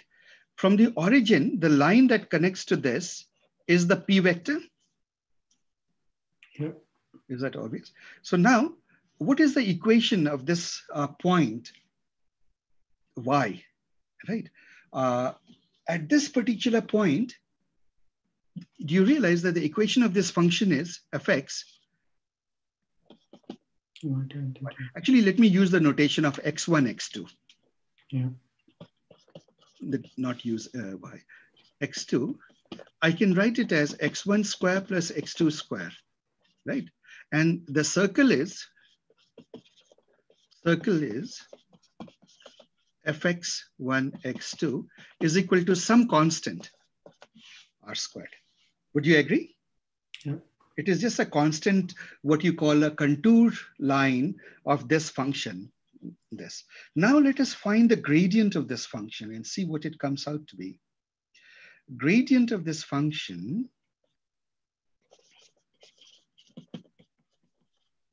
is equal to partial of this function with respect to x1, partial of this function with respect to x2. Now, look at this. If I take a partial derivative, means x2 doesn't change. What is the derivative of x1? 2x1. 2x1. And the derivative of, with respect to x2 is 2x2. And you observe something very interesting for a circle.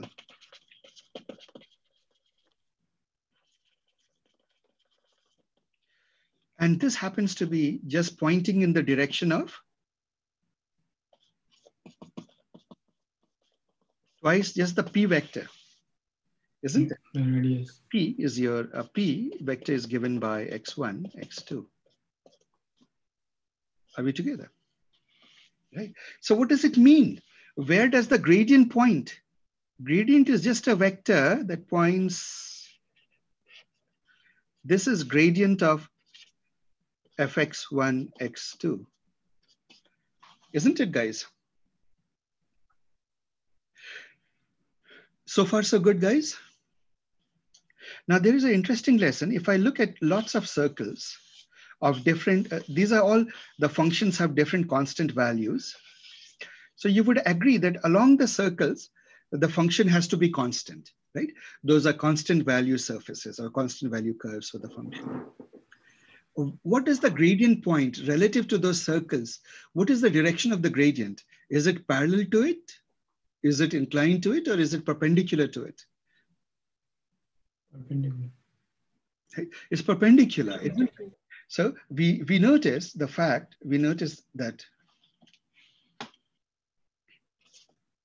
let me write it in a different color so that this is emphasized, or maybe I'll use the same thing. Observation.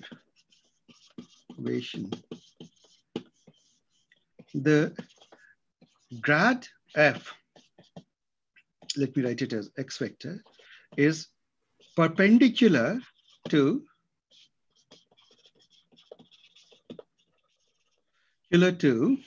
this is the symbol for perpendicular to the constant curves. These are called contours, right? To the constant curves, i.e. the circles is some constant r squared, right? For some r. Isn't it, guys?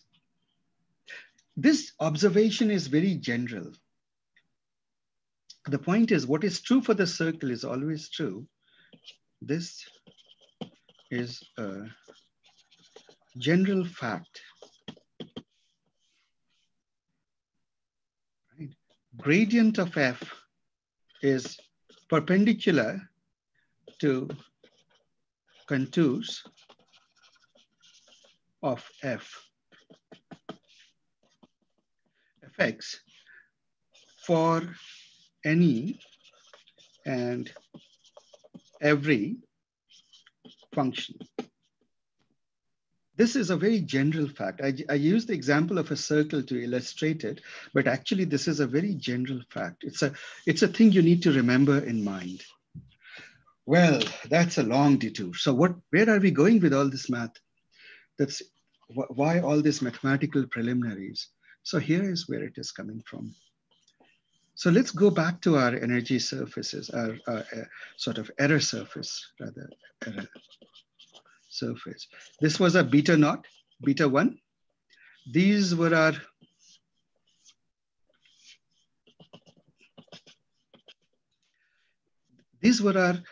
this thing. So here, do you notice that you had these contour surfaces, right? Also observe something. Where does the gradient point? The direction of the, first of all, it is perpendicular to the constant surfaces, but is it pointing in the direction of increasing f value or decreasing f value? Does the value of f increase as you go in the direction? Like what does the radius increase as you go outwards in the direction of the gradient, or decrease? Increases, isn't it? In fact, it increases the most. Perpendicular to the gradient is, of course, the constant surfaces. So the second observation is perpendicular to and every f, and points to the direction of maximum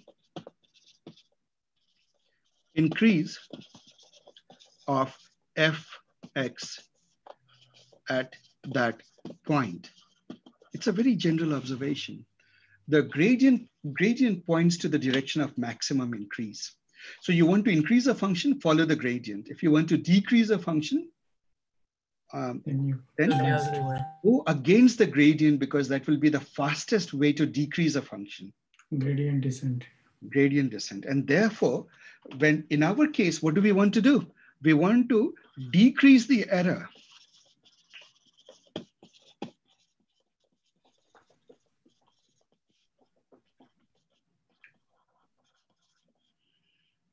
The error. So we go against the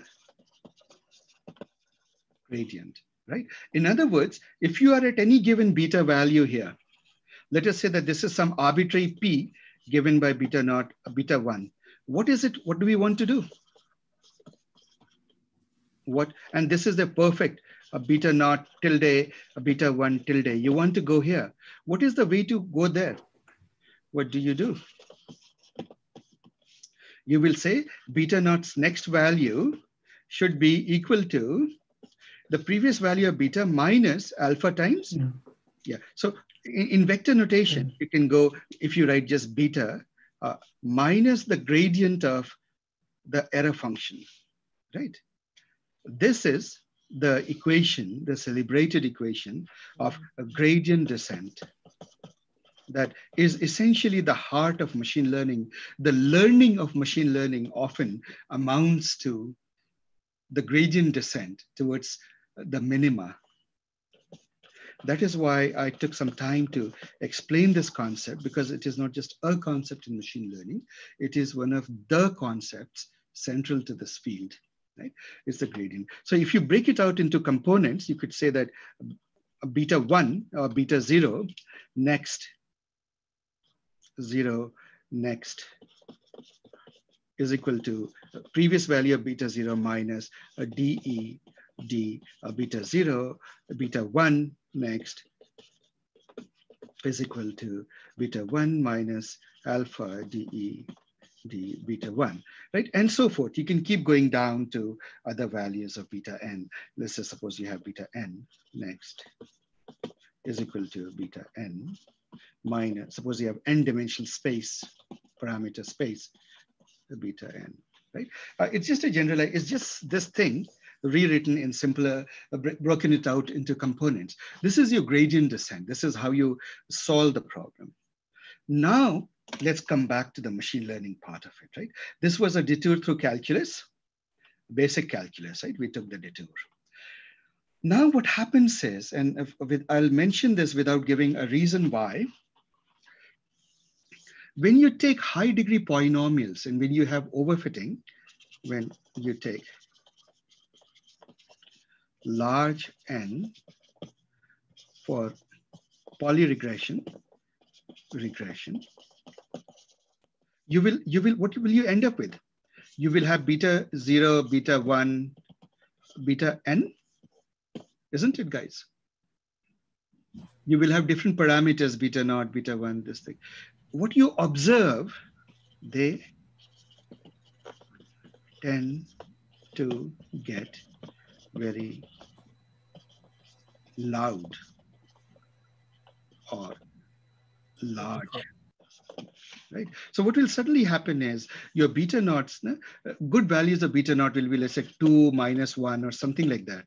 But these values, they will suddenly start looking like minus 1, 5, 7, 9, 6, 3, right? This will look like plus 168, 2, 1, 4, 2. Do you notice that these values of beta, they blow up? The values blow up, right? So every factor seems to matter a lot. Each of the parameters seems to matter a lot. It seems to become very loud, very large values. Geometrically, and I wouldn't give a proof of this, but just take it as a fact that this happens. So what does it mean in real terms? It means that if you look at the error surface, this error surface, right, it just runs away.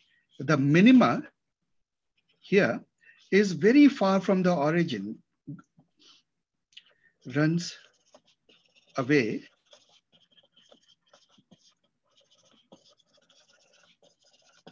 from the origin. That's the problem.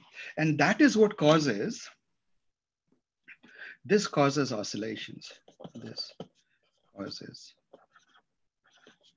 the oscillations we observed for large N, right? Overfitting is there, high variance are terms. So what does it mean?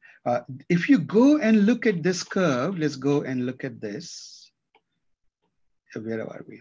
Yeah, let's go back at this picture. What you will notice is that for the blue line, the betas are reasonably small, beta naught, beta 1. For the where is this parabolic curve? For the red line, you'll have beta naught, beta 1, beta 2. They will be also reasonably small. For the yellow line, 4 betas, beta naught, beta 1, beta 2, beta 3. They'll be a little bit pronounced, but still reasonable. But by the time you get to green lines, your parameter values are big. And by the time you go to the pink line, your betas are really big. Are you getting that, guys? Right? They become really big, and that is what is causing oscillation. One is pulling it in positive direction, the Y value. One is pulling it in a very negative direction. Here, let's do it there. Right? So if you have very large values, you can realize with positive and negative signs, they are all pulling the Y value in different directions, positive and negative. So you start seeing a lot of oscillations in the function. So what do we do to cure it? You basically say that we are not going to take the absolute minima that is here, of this function. Let me draw it out again. So what do we do? How do we solve this?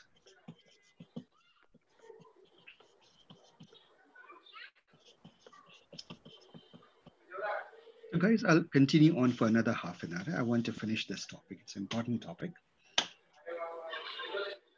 What happens is that if you look at this bowl, and our origin is here. Sorry, let me draw it here. Let us say that our origin is here. So you notice that this has run away here, very far off, right? Beta naught, beta 1, etc., etc. Imagine that there are lots of betas. This is your error surface, right? So here are the contour lines. What you can do is you can say, regularization says that we don't want the absolute minima. We are happy so long as we go a limited amount from the origin. Let us say that you set a limit radius r, and you say that around the origin, I will go only radius r, but no more than that. So whatever is the minimum value of error lifted out from here, wherever it meets the error surface, whatever error is there within this disk, within this space is what I will consider. Let me draw it out in 2 dimensions. In 2D, in the contour view, what you have is this. And again, I'll just draw it as beta naught, beta 1. You're saying that I have a certain radius of a budget, R, right? And I am not willing to go or find a solution above it. But the real solution is here, very far away. And it has its contour lines like this.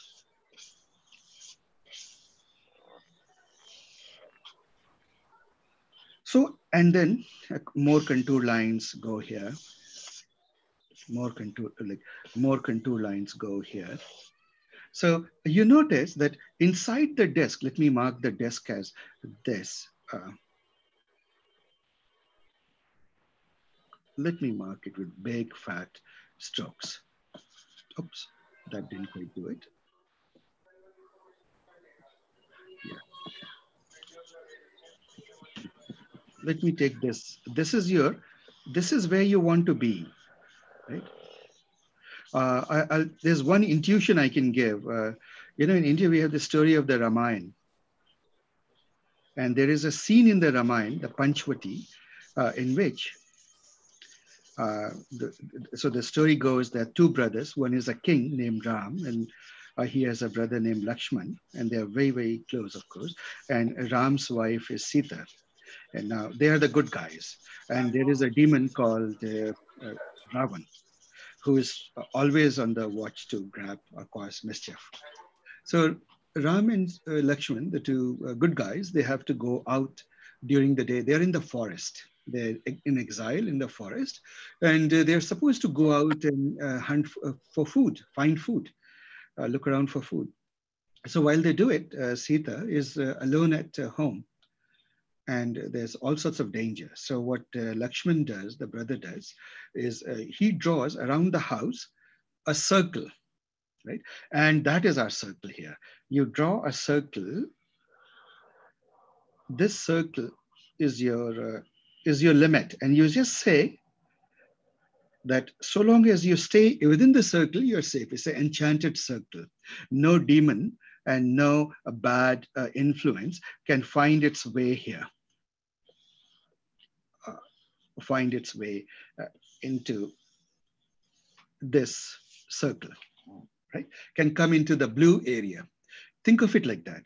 In terms of our regularization, what it means is that you don't go out of the circle, because you know that if the values of beta blow up, you will have overfitting. So you set a budget. You say that no, betas, all the betas must, the sum total of all the betas, the magnitude must be within this point, right? So you could pick any point here, but it cannot be more than a radius. Let me just put this here, the radius. This is the origin. It cannot be more than a certain distance r from that. So now the question is, you realize that above it is the error surface rising. You realize that this is the point of minimum error. This is your beta tilde here. This contour line represents, if you think about this, below this are these contour lines, right? They are mapping to these contour lines. So what happens? Every concentric circle, that is, the further you are in this concentric contour lines, does the error increase or decrease? They represent surfaces of greater or lesser error. This is the point of least error. This will be this error surface. Increase. Increase. But what you're saying is, so what is the point of the least error inside your circle? So let me call this surface EA. This surface is EB. This surface is EC. This surface is ED. So which of these, if you want to find within your circle a point which has the least error, which would be, would you agree that EA, all the error, so EA constant error surfaces, EA is less than EB, is less than EC, is less than ED? Yeah. Right? Yes. That is clear. So now I ask you this question. What is the point of least error? Not absolutely least error, which is here in beta tilde, but the least error within this enchanted circle. EB. Just at this point, isn't it? Let me mark this point as some point, this point, isn't it? This is the best I can do.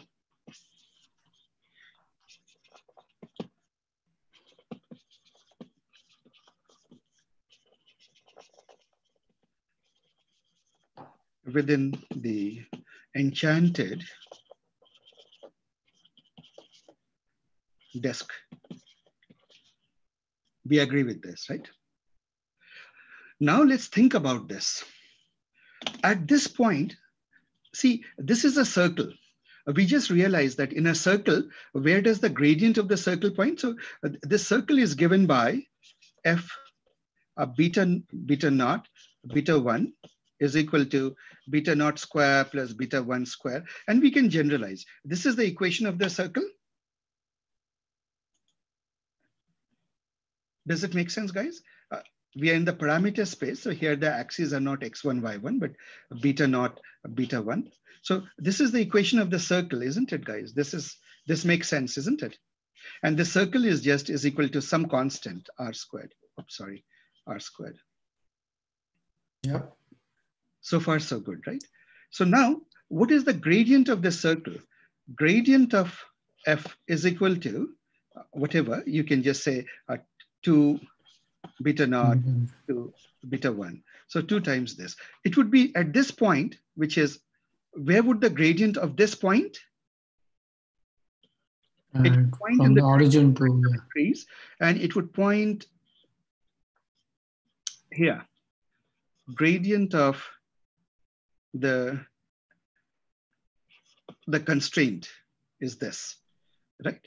Constraint surface beta is this. Now, what about this error surface? You see that the error surface EA, let me go to the white color now.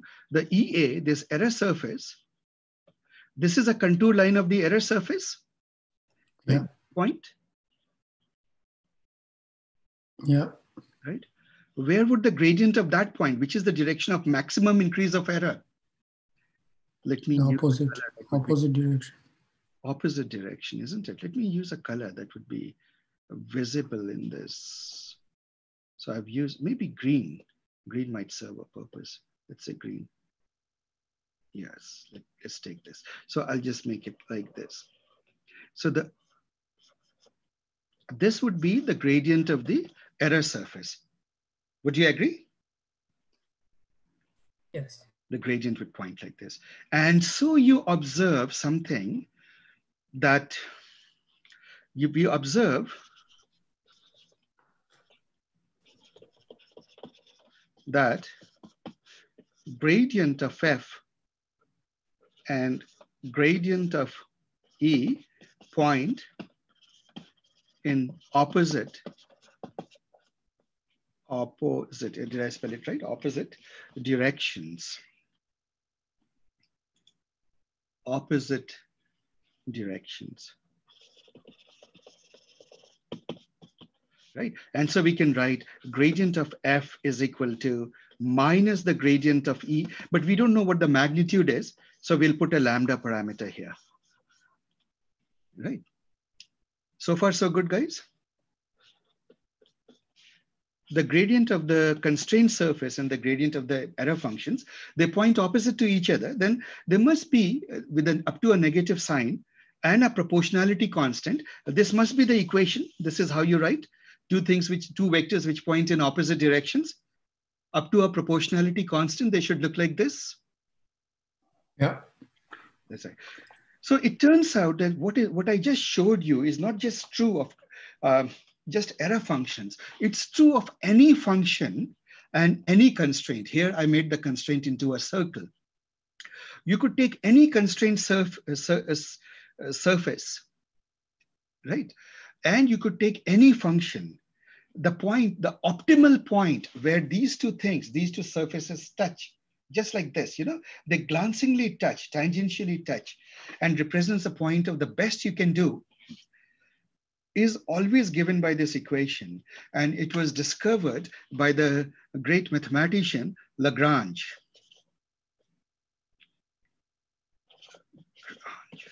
I hope I didn't massacre. Is it Lagrange or Lagrange? Could one of you please verify? I think it's Lagrange.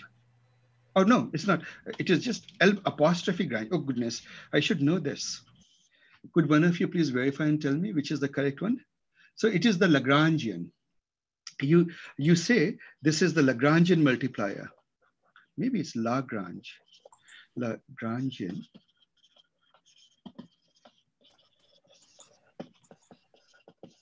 Multiplier. And Lagrangian,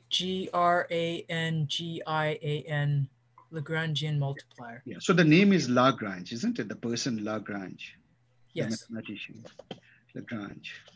So you typically pronounce it as Lagrange, mathemati, or at least I do. I don't know if that is correctly. The mathematician. He was a great mathematician. He discovered not just this. His work is prolific in calculus and analytical geometry and analytical analysis. So this is actually, what I did is, using the example of our error surfaces and constraint and regularization, actually I took you guys to the discovery process of a fundamental result in calculus. This is, in fact, constraint optimization. This is it. optimization. And so what you can say is this is constraint optimization. And when you do it, when you apply the disk, a budget, a unit circle. So let us summarize.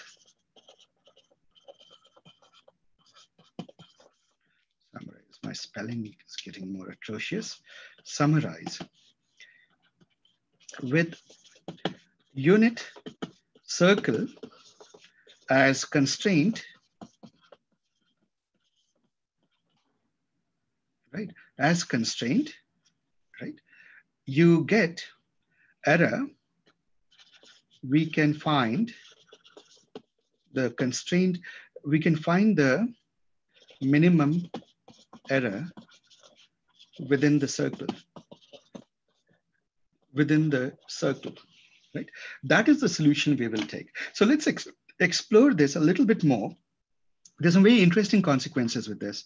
So we have constraint E, this is equal to minus, okay, I don't know which way I put the lambda. I put the lambda on the E. Let me do it the other way around, actually, because that is much more conventional. Let me put, it doesn't matter, right? We are just defining the lambda. So who cares? Lambda multiplier. Typically, you put the lambda on the proportionality constant here, right? So I'll put it here. This is more traditional, right? Are we together? You put the proportionality constant on the constraint surface, not on the main function. So it is here, it is like this, lambda, and it is, by the way, just convention, nothing more. This is it.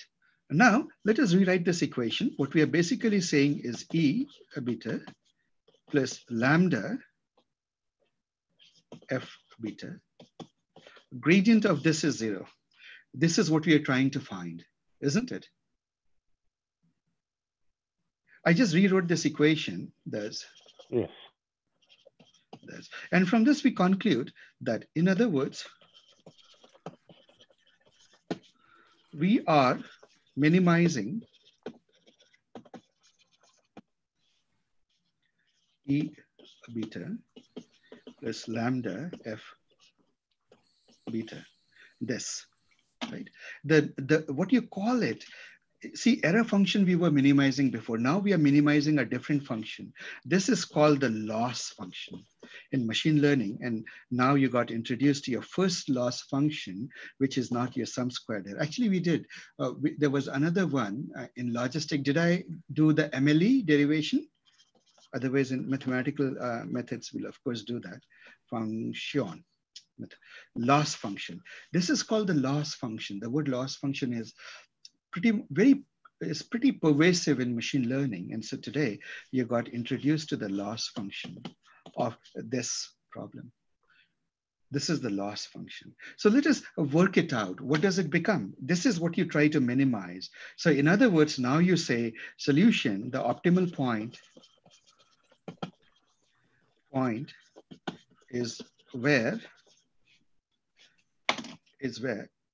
point beta, let me just say, this is, forgive me, the point beta tilde is where achieves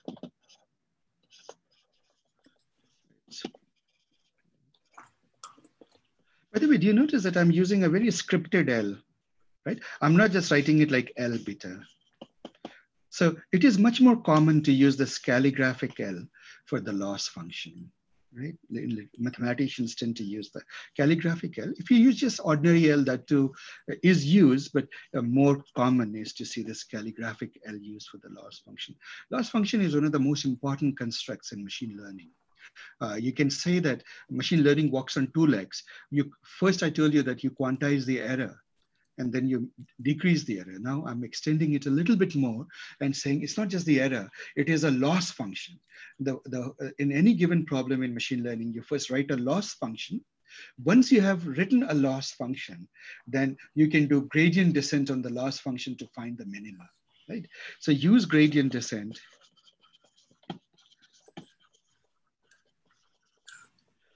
to find beta tilde.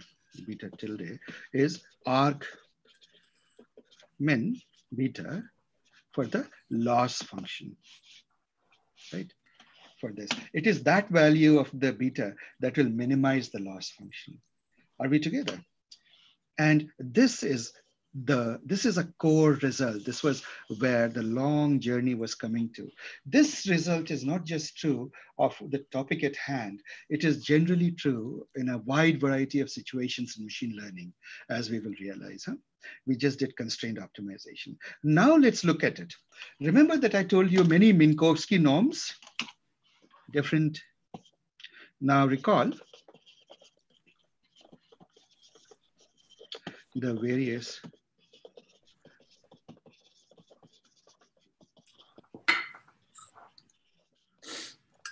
for distance. Do you remember that from the last discussion that we did, that there are many different ways of defining distance, the unit circle. I will go back to the top. The Manhattan distance Euclidean. Yeah, that's right. I will remind you that we did this. Did I do it in this one? Or I did it, yeah, this one. The Yeah, L1, L2, yeah. L1, L2 norms, etc. So this is it. Yeah, L1, L2 norms. Yeah, we were talking about this distance notation of norms. So we will go back to that and ask this question. I'll just recap what we learned there. So do you guys see that, all these ideas tied together in machine learning, right? You may say, wow, it's such a vast space of theoretical constructs, but you would be pleasantly surprised to know that pretty much if you got here, as far as practical machine learning is concerned, this is all the concepts you really need, right? A loss function, gradient, and its gradient descent, that's all. That's all you really need in machine learning to a large extent. We'll come to that. So what are the Minkowski norms? If you remember, the Minkowski norm of 2 points was x prime was equal to xi, x1 minus x1 prime to the power L plus x2 minus x2 prime to the power L. This, the whole to the power 1, right? Now comes the surprising thing. Look at this little disk that we made in the Lakshman Rekha that we drew here, the yellow line. This is a unit circle, isn't it? Yeah. What is the definition of a unit circle? What is the function definition? For L is equal to 2, Yep. the fx 1. So now let me write it in the language of beta because we are in the parameter space. Beta naught, beta 1 would be beta naught square plus beta 1 square, isn't it? So the constant values of this function were the circles. What is the gradient of this? So, well, forget beta naught plus beta 1. You already did that before. So this is it. Do you notice that? And what was error? In this thing, in the loss function, if you remember, the loss function was equal to the error function of the beta plus lambda f beta. And let us replace it with what they really were. The error beta was actually equal to, going back to the old story of where we started from, it is y minus yi minus yi hat square. Remember, y hat beta naught plus beta 1 xi square plus lambda. Now, what is fx? Beta naught square plus beta 1 square plus this, right? And wow, this is the equation that people write in books. Though I would highly recommend that you think in terms of the way I taught you, as a constraint surface between an error that you want to minimize given a certain constraint. This is the constraint. And now your book essentially writes this equation without, and there is a pictorial explanation for it. So this is what they're trying to say. Right? I've given you a much more detailed picture of this, and you write therefore L beta is equal to sum over all the data terms of yi minus yi hat square plus lambda sum over beta I square. This is beta j, right?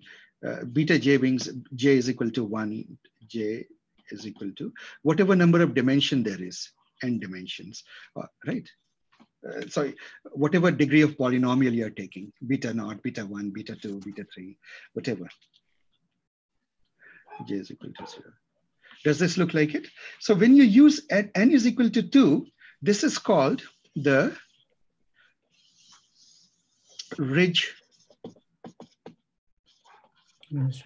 regularization. Then you say, all right, that is fine. But what happens if I take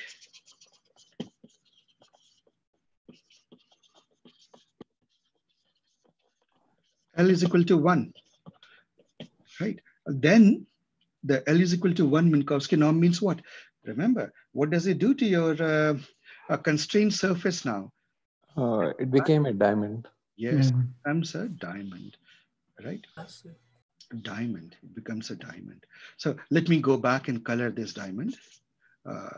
Big, bold strokes.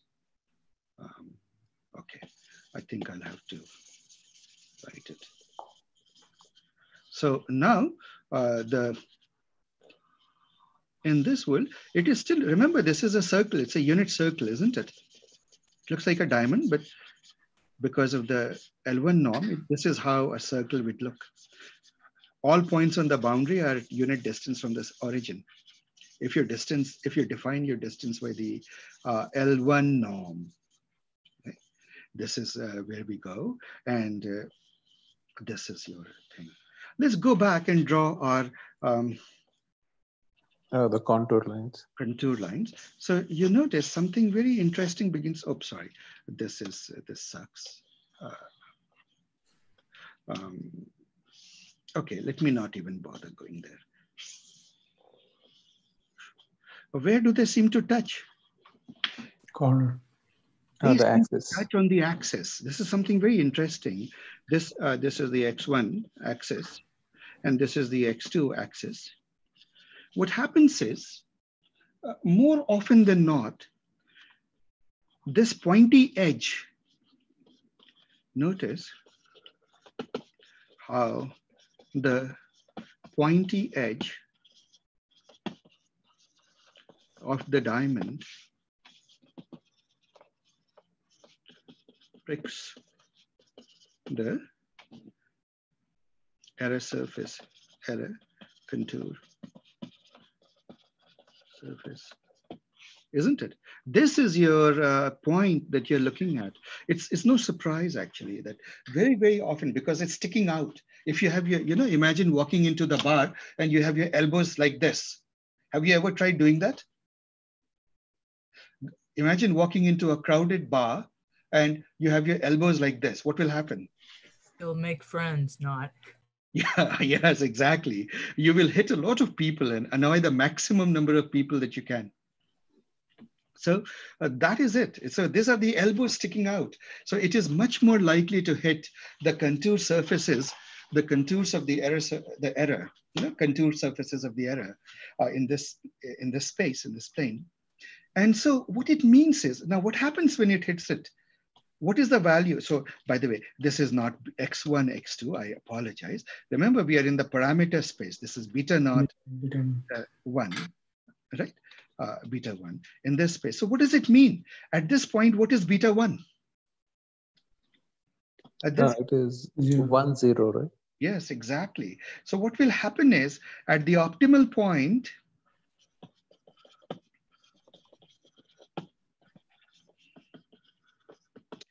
beta naught will be some value, right? And beta 1, that will be beta naught tilde, and beta 1 will vanish.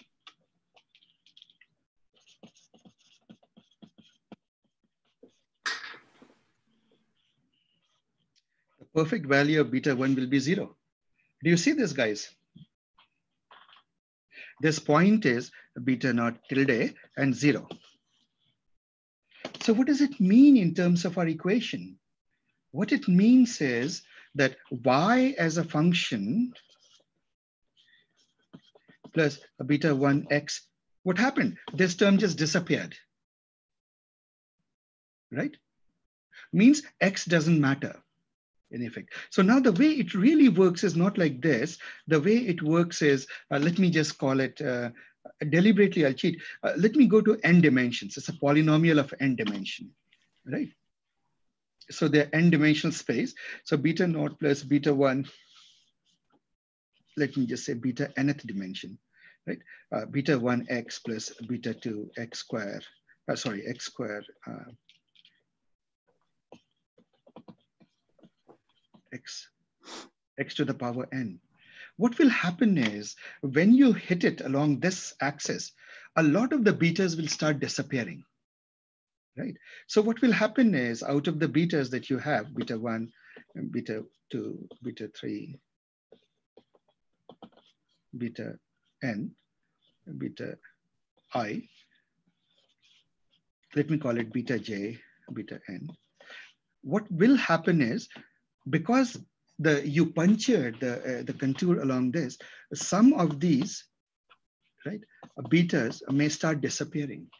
And your problem therefore reduces to a lesser number of terms in the equation. Do you see that, guys? And so what will happen is your model will be simpler. Not only that, you have done dimensionality reduction as a side effect. You have done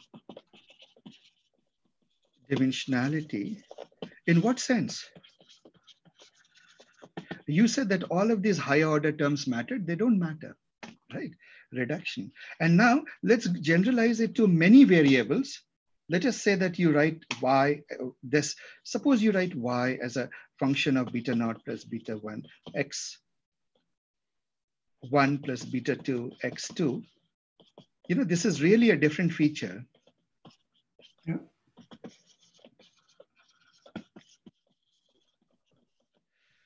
This particular regression, the L1 norm, will start destroying some of these features, right? So you will get, it will say that those features don't matter. You can get rid of it. What does it mean? You have reduced those features, removed those features from your feature space. Therefore, you have reduced the dimensionality of the problem, right? This is actually one of the great benefits of L1 norm. There is a name for this. It is called the lasso regularization. Surprising that it is actually, well, ridge regression was discovered a long time ago. Lasso was discovered somewhat more recently. And the authors of your textbook, actually, they have done considerable amount of work with the lasso. They even have a book on lasso regression. It's just L is equal to 1 norm. And so your beta function is, this is y minus y hat square summed over I. But what is your function now? Plus lambda, remember? What is your function? Yes, only. This is equal to, the unit circle is defined as beta naught absolute value plus beta 1 absolute value plus beta 2 absolute value, so on and so forth, right? So I can write this as L beta hat is equal to sum over I, yi minus yi hat square plus lambda summation over beta j, absolute value, j is equal to 0 to j is equal to, suppose, n dimensions, right? Whatever number of dimensions that you take, it will be this. And so when you minimize, this is the loss function for lasso. This is your loss function. See, guys, these things are given in books. Typically, it writes the equation, and quite often you don't know where the equations are coming from. Right? So I went through the derivation. Now, why did I go through this long mathematical derivation? Loss functions are at the heart of machine learning. And quite often loss functions have constraint terms and so forth. So I thought that if today I introduce you to how people create loss functions, how they reason about it, how they think about, and find ways to improving the model or regularizing it or doing things, you have gotten to one of the key activities researchers do in machine learning. Right? So loss function for lasso. And this is, I promise you, the most technical we'll ever be in our machine learning workshops. But do this much level, do please try to understand, because you need this much. If you really want to be good in this field, you should know the foundations. And these are the foundations, right? So you should know that. And by the way, all of these things we will review again when we do the math of machine learning, right? Here I'm more focused on the regularization aspect of it. So this is the loss function, and it has a beautiful effect. What happens is that there is this regularization parameter, you know, this lambda. What lambda does is, as you increase lambda, the value of the different betas, they begin to go to the, let's say that they start with certain values. They go they go across, right? Or let's say that you normalize. Actually, let me take a more normalized view of it. Let's say that they all start at some normalized value at the origin, this betas. So what will happen is some will fall to 0 here, some will fall to 0, and some will, lot of them will fall here, some will go here. So suppose you take a cutoff of beta here, this point. Suppose you take this as a cutoff. So what will happen? At this cutoff, these values, these betas will disappear, right? These betas, these features will, because each beta is associated with a feature, these features will disappear. Why will they disappear? Because their coefficients, their parameters have all gone to 0 at this value of the lambda. So what you do is you choose your lambda wisely so that a few at this moment, this particular beta is alive, this is alive, and this is alive. But these ones have all gone to 0. So you do dimensionality reduction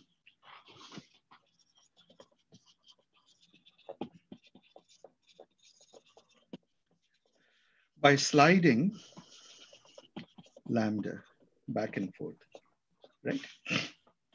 Sliding the lambda back and forth, and you get certain feature reductions. Go ahead. Asif, in this graph, you are assuming that, you know, all the betas are kind of in the beginning when the lambda is 0, they're same, but ideally they will be different, but still the effect will be same. No, whatever their values are, yeah, they'll be different. One way to normalize is divide everything by its okay, normalized values, okay. Just normalize it to 1 and then see. Okay. But in reality, see, I drew that more complicated picture, but let's go with this. Huh? So this is what happens. You have dimensionality reduction. So we learned 2 methods. L2, which is more common, is it's called the ridge regression. DGE, ridge regression. Been practiced for many years. Here, the constraint surfaces is sum over beta I square. L1 lasso regression, if you want to use this, F beta is equal to sum over the absolute value of I, you know, remember Manhattan distance, unit circle of Manhattan distance of this. So this is it. And it's quite interesting that if you understand Minkowski norm, you understand both of these ways of regularization so easily. Not only that, you can cook up more regularization methods of your own. For example, why not try this? Why not try L3? I mean, you can do whatever you want, basically. Now, one of the questions that arises is, which is better?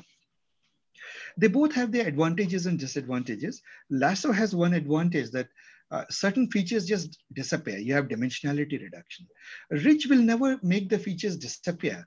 It will just make it very small because it's circular. So all the betas will have some more or less non-zero value. The ones that really matter will have bigger values. The ones that don't matter will have smaller values, but they won't disappear. So that is one of the downsides of the ridge, people say, but you don't get the dimensionality reduction benefit. But the problem with lasso is that it over suppresses, right? It is too pointy. Sometimes it gets rid of too many features, right? And so what people do is between L1 and L2, again, you have to try and see which gives you the best cross-validation error. There is also elastic net. What does it do? It basically says, get a loss function with both L1 and L2, right? So then you end up with two lambdas, right? One lambda 1 associated with lasso, one lambda 2 associated with ridge. And so you try to optimize this. Now you have two hyperparameters to search for. So elastic net is a very obvious extension. It says in the loss function, go add both the terms, both the Minkowski, L is equal to 1 term and the L is equal to 2 term. That becomes elastic net. So guys, this weekend on Saturday, we will do a lab in which we'll see the effect of all of this regularization. So guys, today, you know, I developed or recapitulated a lot of math. We took a lot of time recapitulating the math, which we have done in the past, but we needed it today to understand regularization. But once you understand regularization, let me summarize. Higher degree polynomials, without regularization, they tend to oscillate, right? Data. You can suppress it with more data, which is the best way if you can, but quite often you can't have enough data. Data is rather an expensive commodity. So you have another technique of constraint optimization. Right? And again, as I said, in very, very complex models like deep neural networks, it is a given that the parameter space is vast, hundreds of millions of parameters. And even if you have hundreds of millions of data, it's still not sufficient.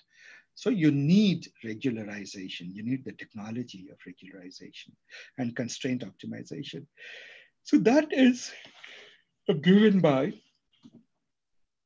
putting a disk around it. So we went through the whole explanation of what is gradient descent. Some of you asked for it, so I did the recap of that. Right? So at any given point, the function achieves a minima. You go in the direction of the minima if you walk against the gradient, right? And we saw that both in one dimension effects and in multiple dimensions. Gradient points opposite to the gradient is the direction of maximum increase. So if you want to quickly decrease, you go against the gradient.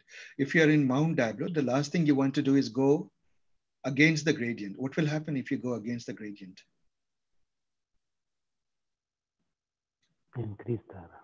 You'll tumble down the hill. Yeah. Isn't it? Because gradient is the steepest path, right? Up the hill. You don't want to go the steepest path downhill, because the steepest part downhill probably means you're falling down. Okay, so this is it. This is what we are saying, that when you have a constrained region and you say, give me the minima here, then at that point, the minimal point, optimal point, the gradient of the constrained surface and the gradient of the actual error function will be opposites. So in other words, you can write it in this way. Error is up to a proportionality constant and a negative of the other one. And that is essentially the equation of Lagrange multipliers. This is called Lagrange multiplier. At some point in calculus, you must have learned this many, many years ago in your calculus. Anybody remembers learning this in calculus?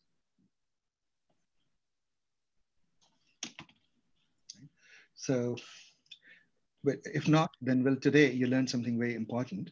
It's constraint optimization thing. And so regularization is as simple as saying, what if my constraint surface are the Minkowski norms, unit circles with different Minkowski norms? That's it.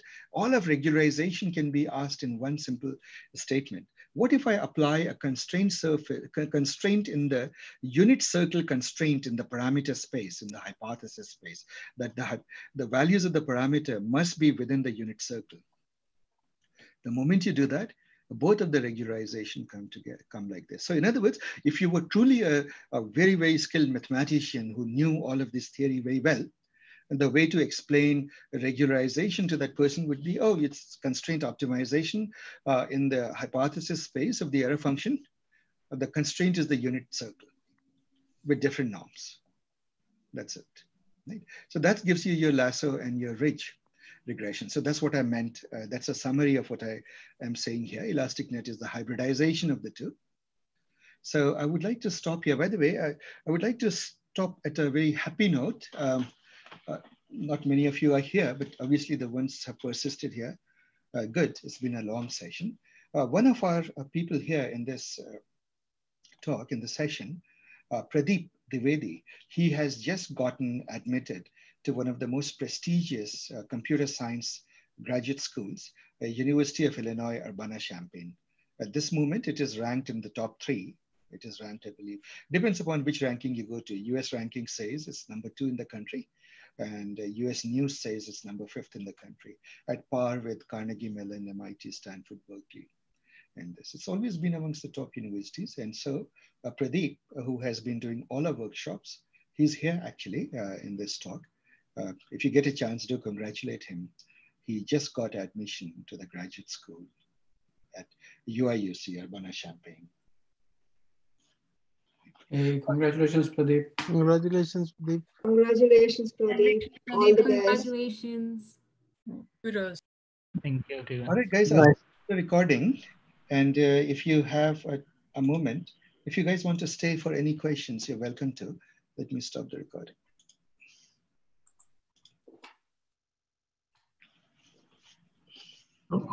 Asif, might not be related. So in the decision tree, we do have like the length of the nodes as a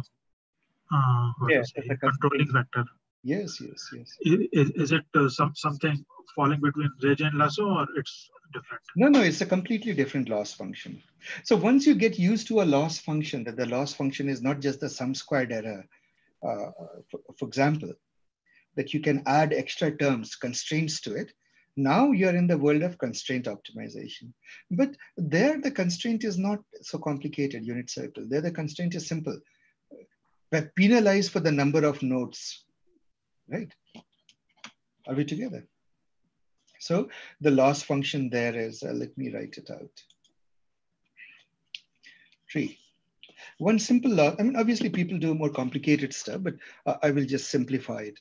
The tree loss function would be, loss function in the case of a tree would be the sum squared error, y minus y hat, the usual squared summed over, right? Squared. So this plus alpha, some number, this is your modulating factor, and the number of nodes in the tree. So you realize that you're penalizing complex trees. You're saying also cut down on the number of nodes in the tree. Nodes. So you have to have a simpler tree. But that is it. You get used to the concept of loss function. So in many situations, your goal is just to write the loss function for that problem. In fact, you can say that a catalog of algorithms, parametric methods, each parametric method is, or even like this, a tree. Ultimately, you can write a loss function and you have to just go minimize it. Are we together? So a lot of learning is often, learning is essentially minimizing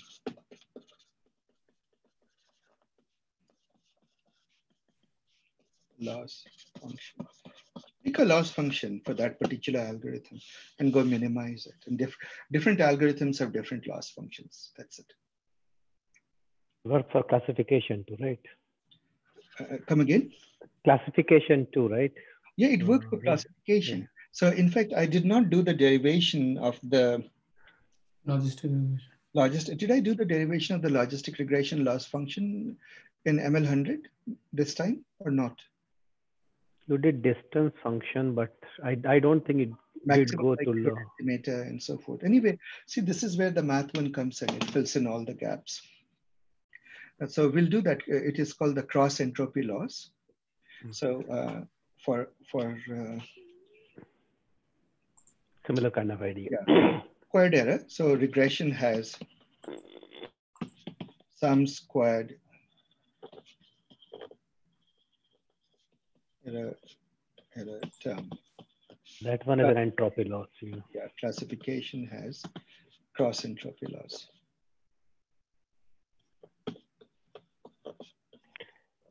Entropy loss. But then in both the terms, you can add that plus the regularization term.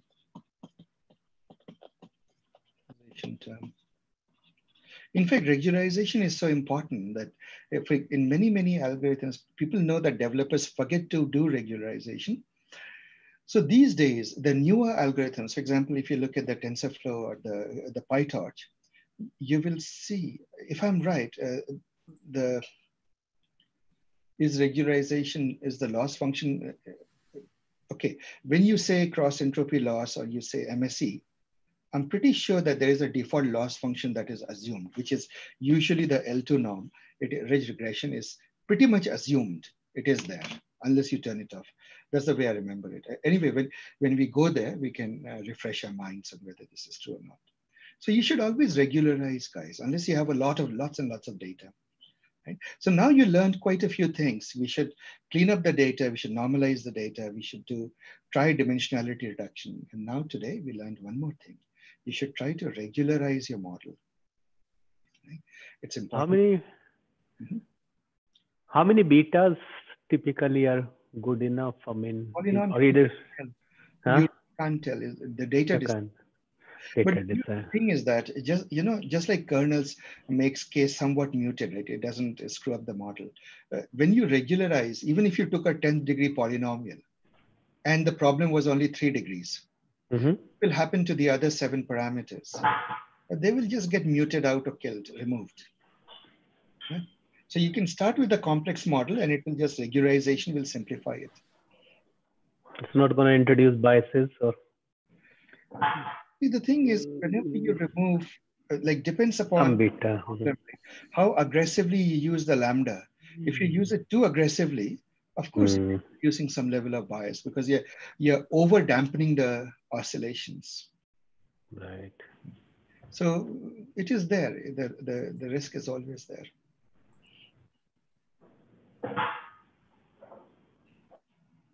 So, yeah, go ahead. So if you pick the lambda and then it over dampens, what happens during gradient descent? Do the features drop out of the equation already? The next iteration? Yeah, they do drop out. But what will happen is it will go and hit the surface, and a lot of the betas will be at the pointy edge that will puncture the error surface. Will be at a point along one of the axes where a lot of the other axes have disappeared. So in the next iteration, they're no longer added in the computation because they've been muted out? Yes, they're gone. So they are okay. Gone, right? You don't have those anyway.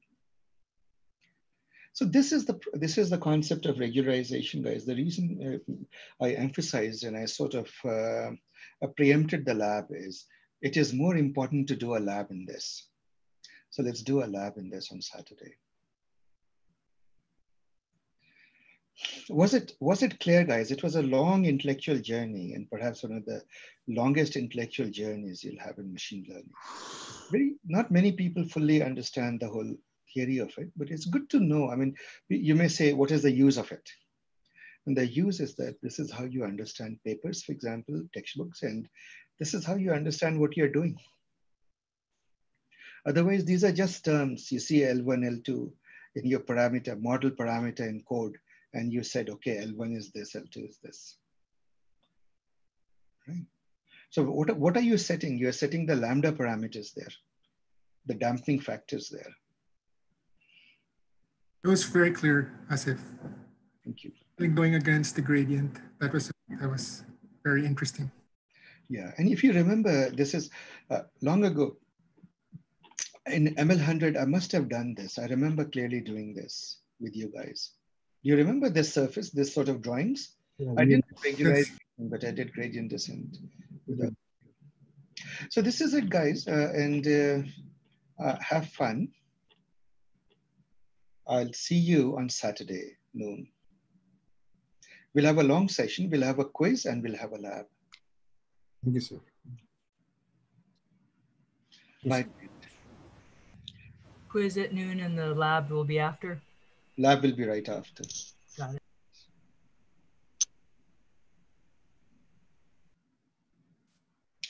Sonal, could you please hang on for a moment? Are you listening? Yes. Yeah, sure. If you could please hang on. All right, guys. Good night then. Thank you. Good night. Thank you, Asa. I'll see. Bye.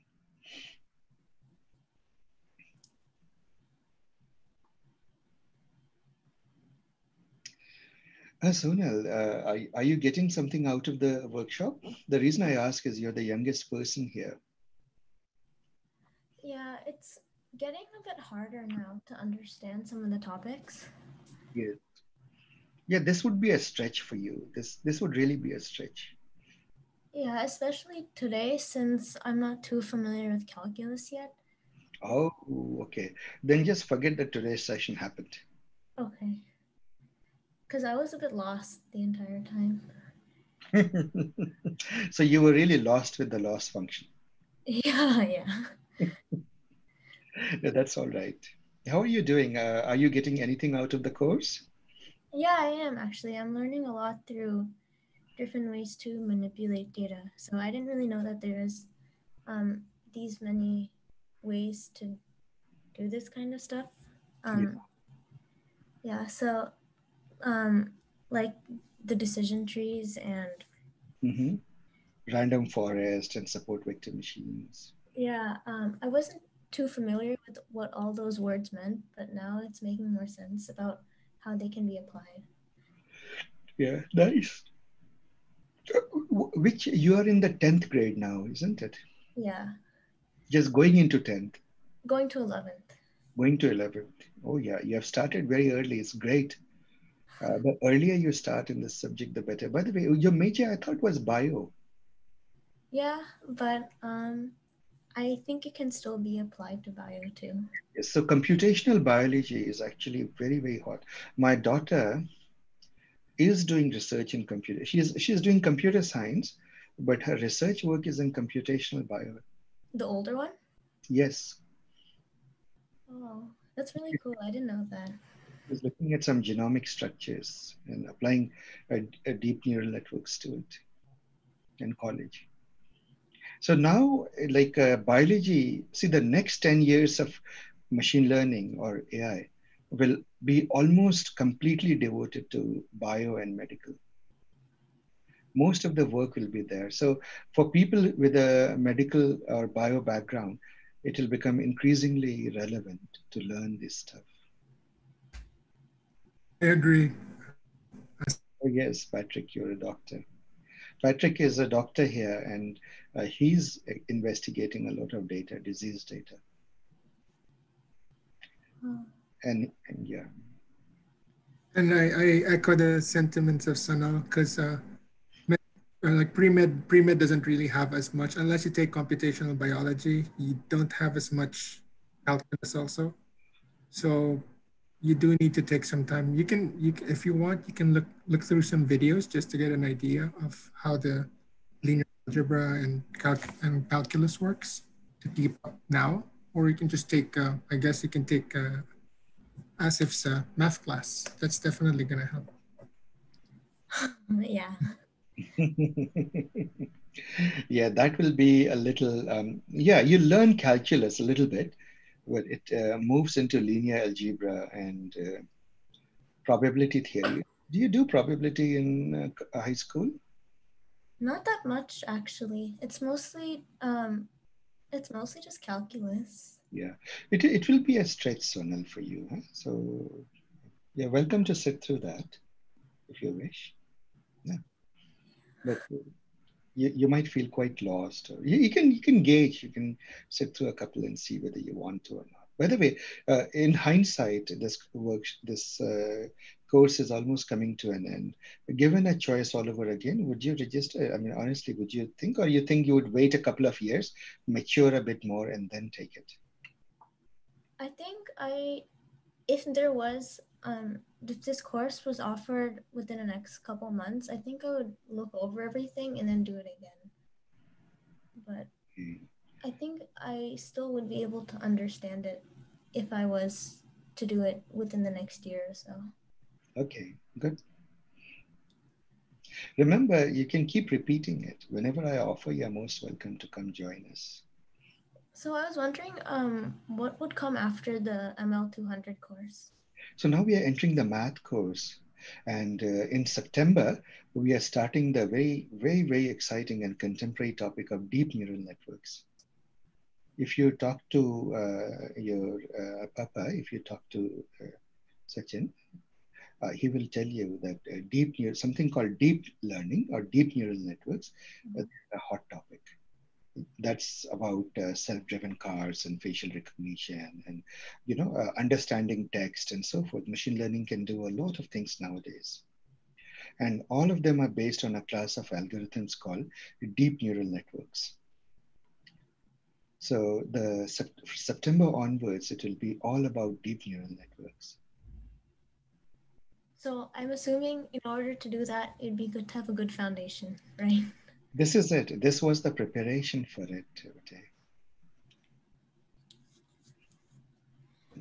You are, if you did this course, you are essentially ready for deep neural networks now.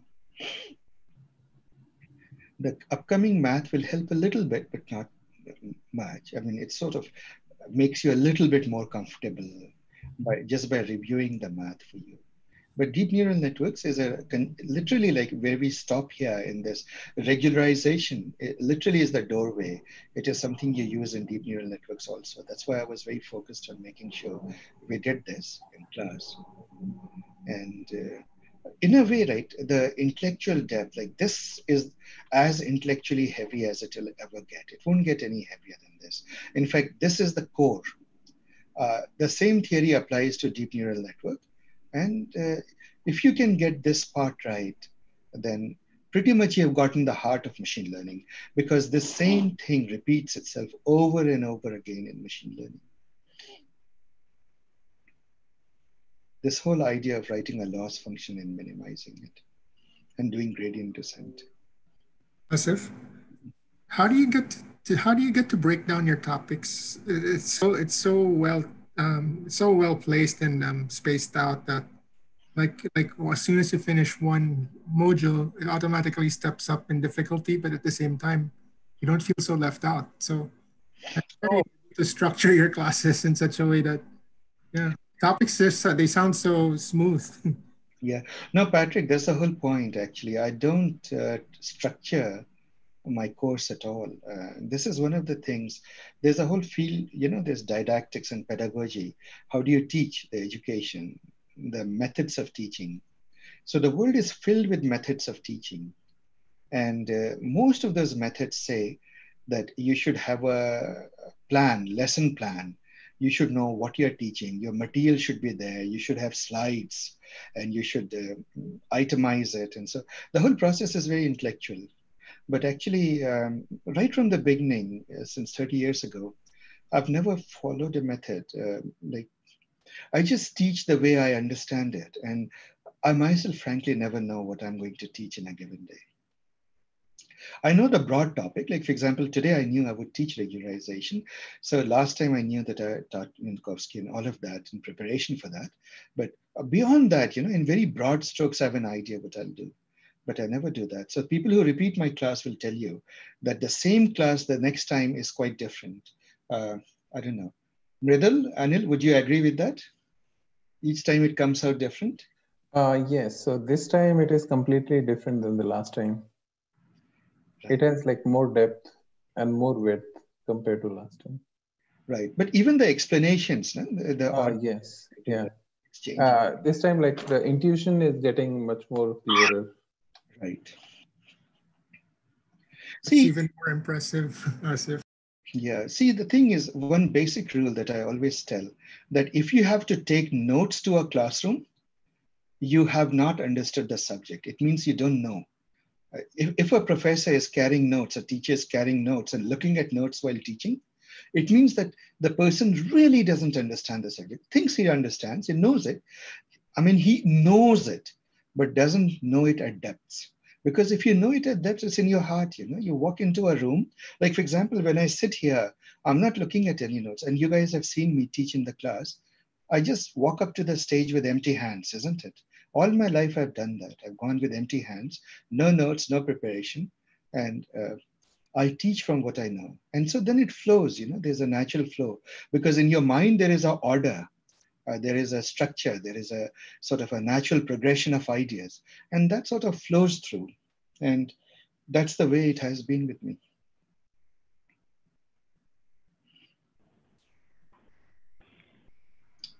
There's a quite a famous lecture by Patrick Winston, How to Teach. If you want to watch that, I watched it, Patrick Winston. Well, yeah. Sorry. No, please go ahead. Finish your thought. No, the not on lecture itself, but how to take a class. I think that's the way you are also taking it. That's very interesting. Yeah, right? It's mechanics is there. See, what Patrick says is that in the beginning, so first thing he says is audiences, some mistakes people do. A professor will start with a joke. People are not there to listen to your joke, and they're walked up to the class. They're still getting adjusted to the classroom, and they're sitting down. People are entering. That's not the moment to joke around in the beginning. So you say what you're going to teach, right? You say explicitly what you will teach, then teach it, and then summarize that you have taught that. It's important to do that. And the other thing that Patrick makes a big deal about is that never teach in circles. Keep coming back to it and reteaching it. And you notice that I try to always do that. Keep repeating things as I go along. Right? Repetition is important because learning is circular. We sort of spiral, our learning spirals up. Right? We keep on going over the same material, but every time we go over it, the understanding deepens. And you have to do that in teaching. So there are people, the trouble with slides is when people write slides, obviously they don't have repetition because they don't want to have a slide which is exactly the same as the slide before or very similar to that. All the slides have new material. It's linear. But human beings don't learn in a linear manner. They learn in a very sort of a non-linear way. We learn by going in circle. And Patrick makes quite a big point of it. And I completely agree with that. And storytelling. And storytelling. And the thing that never go to the, in a way, Feynman once said that, the great physicist, Feynman said that if you cannot explain something in simple words, just like that, it means that you may know the thing, know the theory, but you have not understood it deeply. Right? So there's a very interesting thing. At one point, there was some topic he was explaining, and people weren't getting it. Students weren't getting it. He tried and he tried again, and he tried again. And when they didn't get it, any other professor would have gotten frustrated and said, "What dumbo students." To his great credit, he actually walked off the stage. He says, "It means I don't understand it." And then a few months, so I heard the story that a few months later, he came with a fundamental breakthrough in the theory of it. He reformulated a different way, a different theory to explain it, which was elegant and simple. Right. That's the beauty of this subject. And for me, it is very important. And this is where I disagree with a lot of educational methodologies. If you teach, see, when a child comes running to the mother and says, "Explain this to me," mother will say, "Okay, let me bring up my PowerPoint and let's go over it carefully." The mother just explains whatever the child is asking for in simple terms, a little toddler, right? And all of learning, it's a sharing between friends. When you ask your friend for something, your friend doesn't pull out a PowerPoint. You just talk as friends, and the conversation is a conversation of learning. And I've always felt that when I teach, I'm having a conversation with friends rather than a formal event with slides. I've never had that. To me, it's sharing. It's being with friends and having a conversation. Yeah, so Asif, that is the principle of simplicity, right? Yeah. What you just explained. Yeah, it's just, if it is not simple, something is wrong. Dirac used to make a big deal about it, Dirac, the physicist. He would say he came upon an equation, the so-called famous Dirac equation, which was elegant and simple and started the whole field of relativistic quantum mechanics. When he did that, unfortunately, it predicted antimatter. In those days, people had seen electron, proton, neutron. Nobody had seen an antiproton or anti-electron, positron, and it was embarrassing. But he looked at the theory and he felt that it is so elegant, so beautiful, so simple, that it must be true. And so he stuck to his guns. He says that if it predicts antimatter, antimatters must exist. And well, soon in a few years, antimatter was discovered. It's very amazing, actually, that nature at its foundations and all of these things, there is so much simplicity and elegance. That's why I love machine learning, that there is so much of simplicity. The deeper you go, the simpler it becomes. Most subjects, the deeper you go, the more complex it becomes. Yeah. The more you have to remember. But with mathematics and these sort of fields, mathematical physics and machine learning, the deeper you go, the less you have to remember because everything has simplified itself into some core concepts. I agree, Asif. Yeah, that's why math is very appealing also to me. Oh yes, yes. Coming from a terminology heavy field, it's really different. It starts complex, but the deeper you go and the deeper understanding you get, yeah, it starts to iron out, and you see the simplicity and elegance and the equations and the code. Yeah. Yeah, math is very interesting. Actually, most of the difficulty people have in math is in getting started with math. You can see people in high school really struggling with math, right? And they don't like it because, they don't have the muscles, the mathematical muscles haven't developed. And unfortunately, people give up. They never discovered the joy and beauty of math. But people who persist, you talk to any mathematician and you ask, why do you do it? He says, what else is more fun in the world? That's how they'll talk. They're just having fun and they're just completely enamored with the beauty of the subject. All right, guys, I'll end today with this. All right, thank you, Asif. Thank you, Asif. Bye, guys.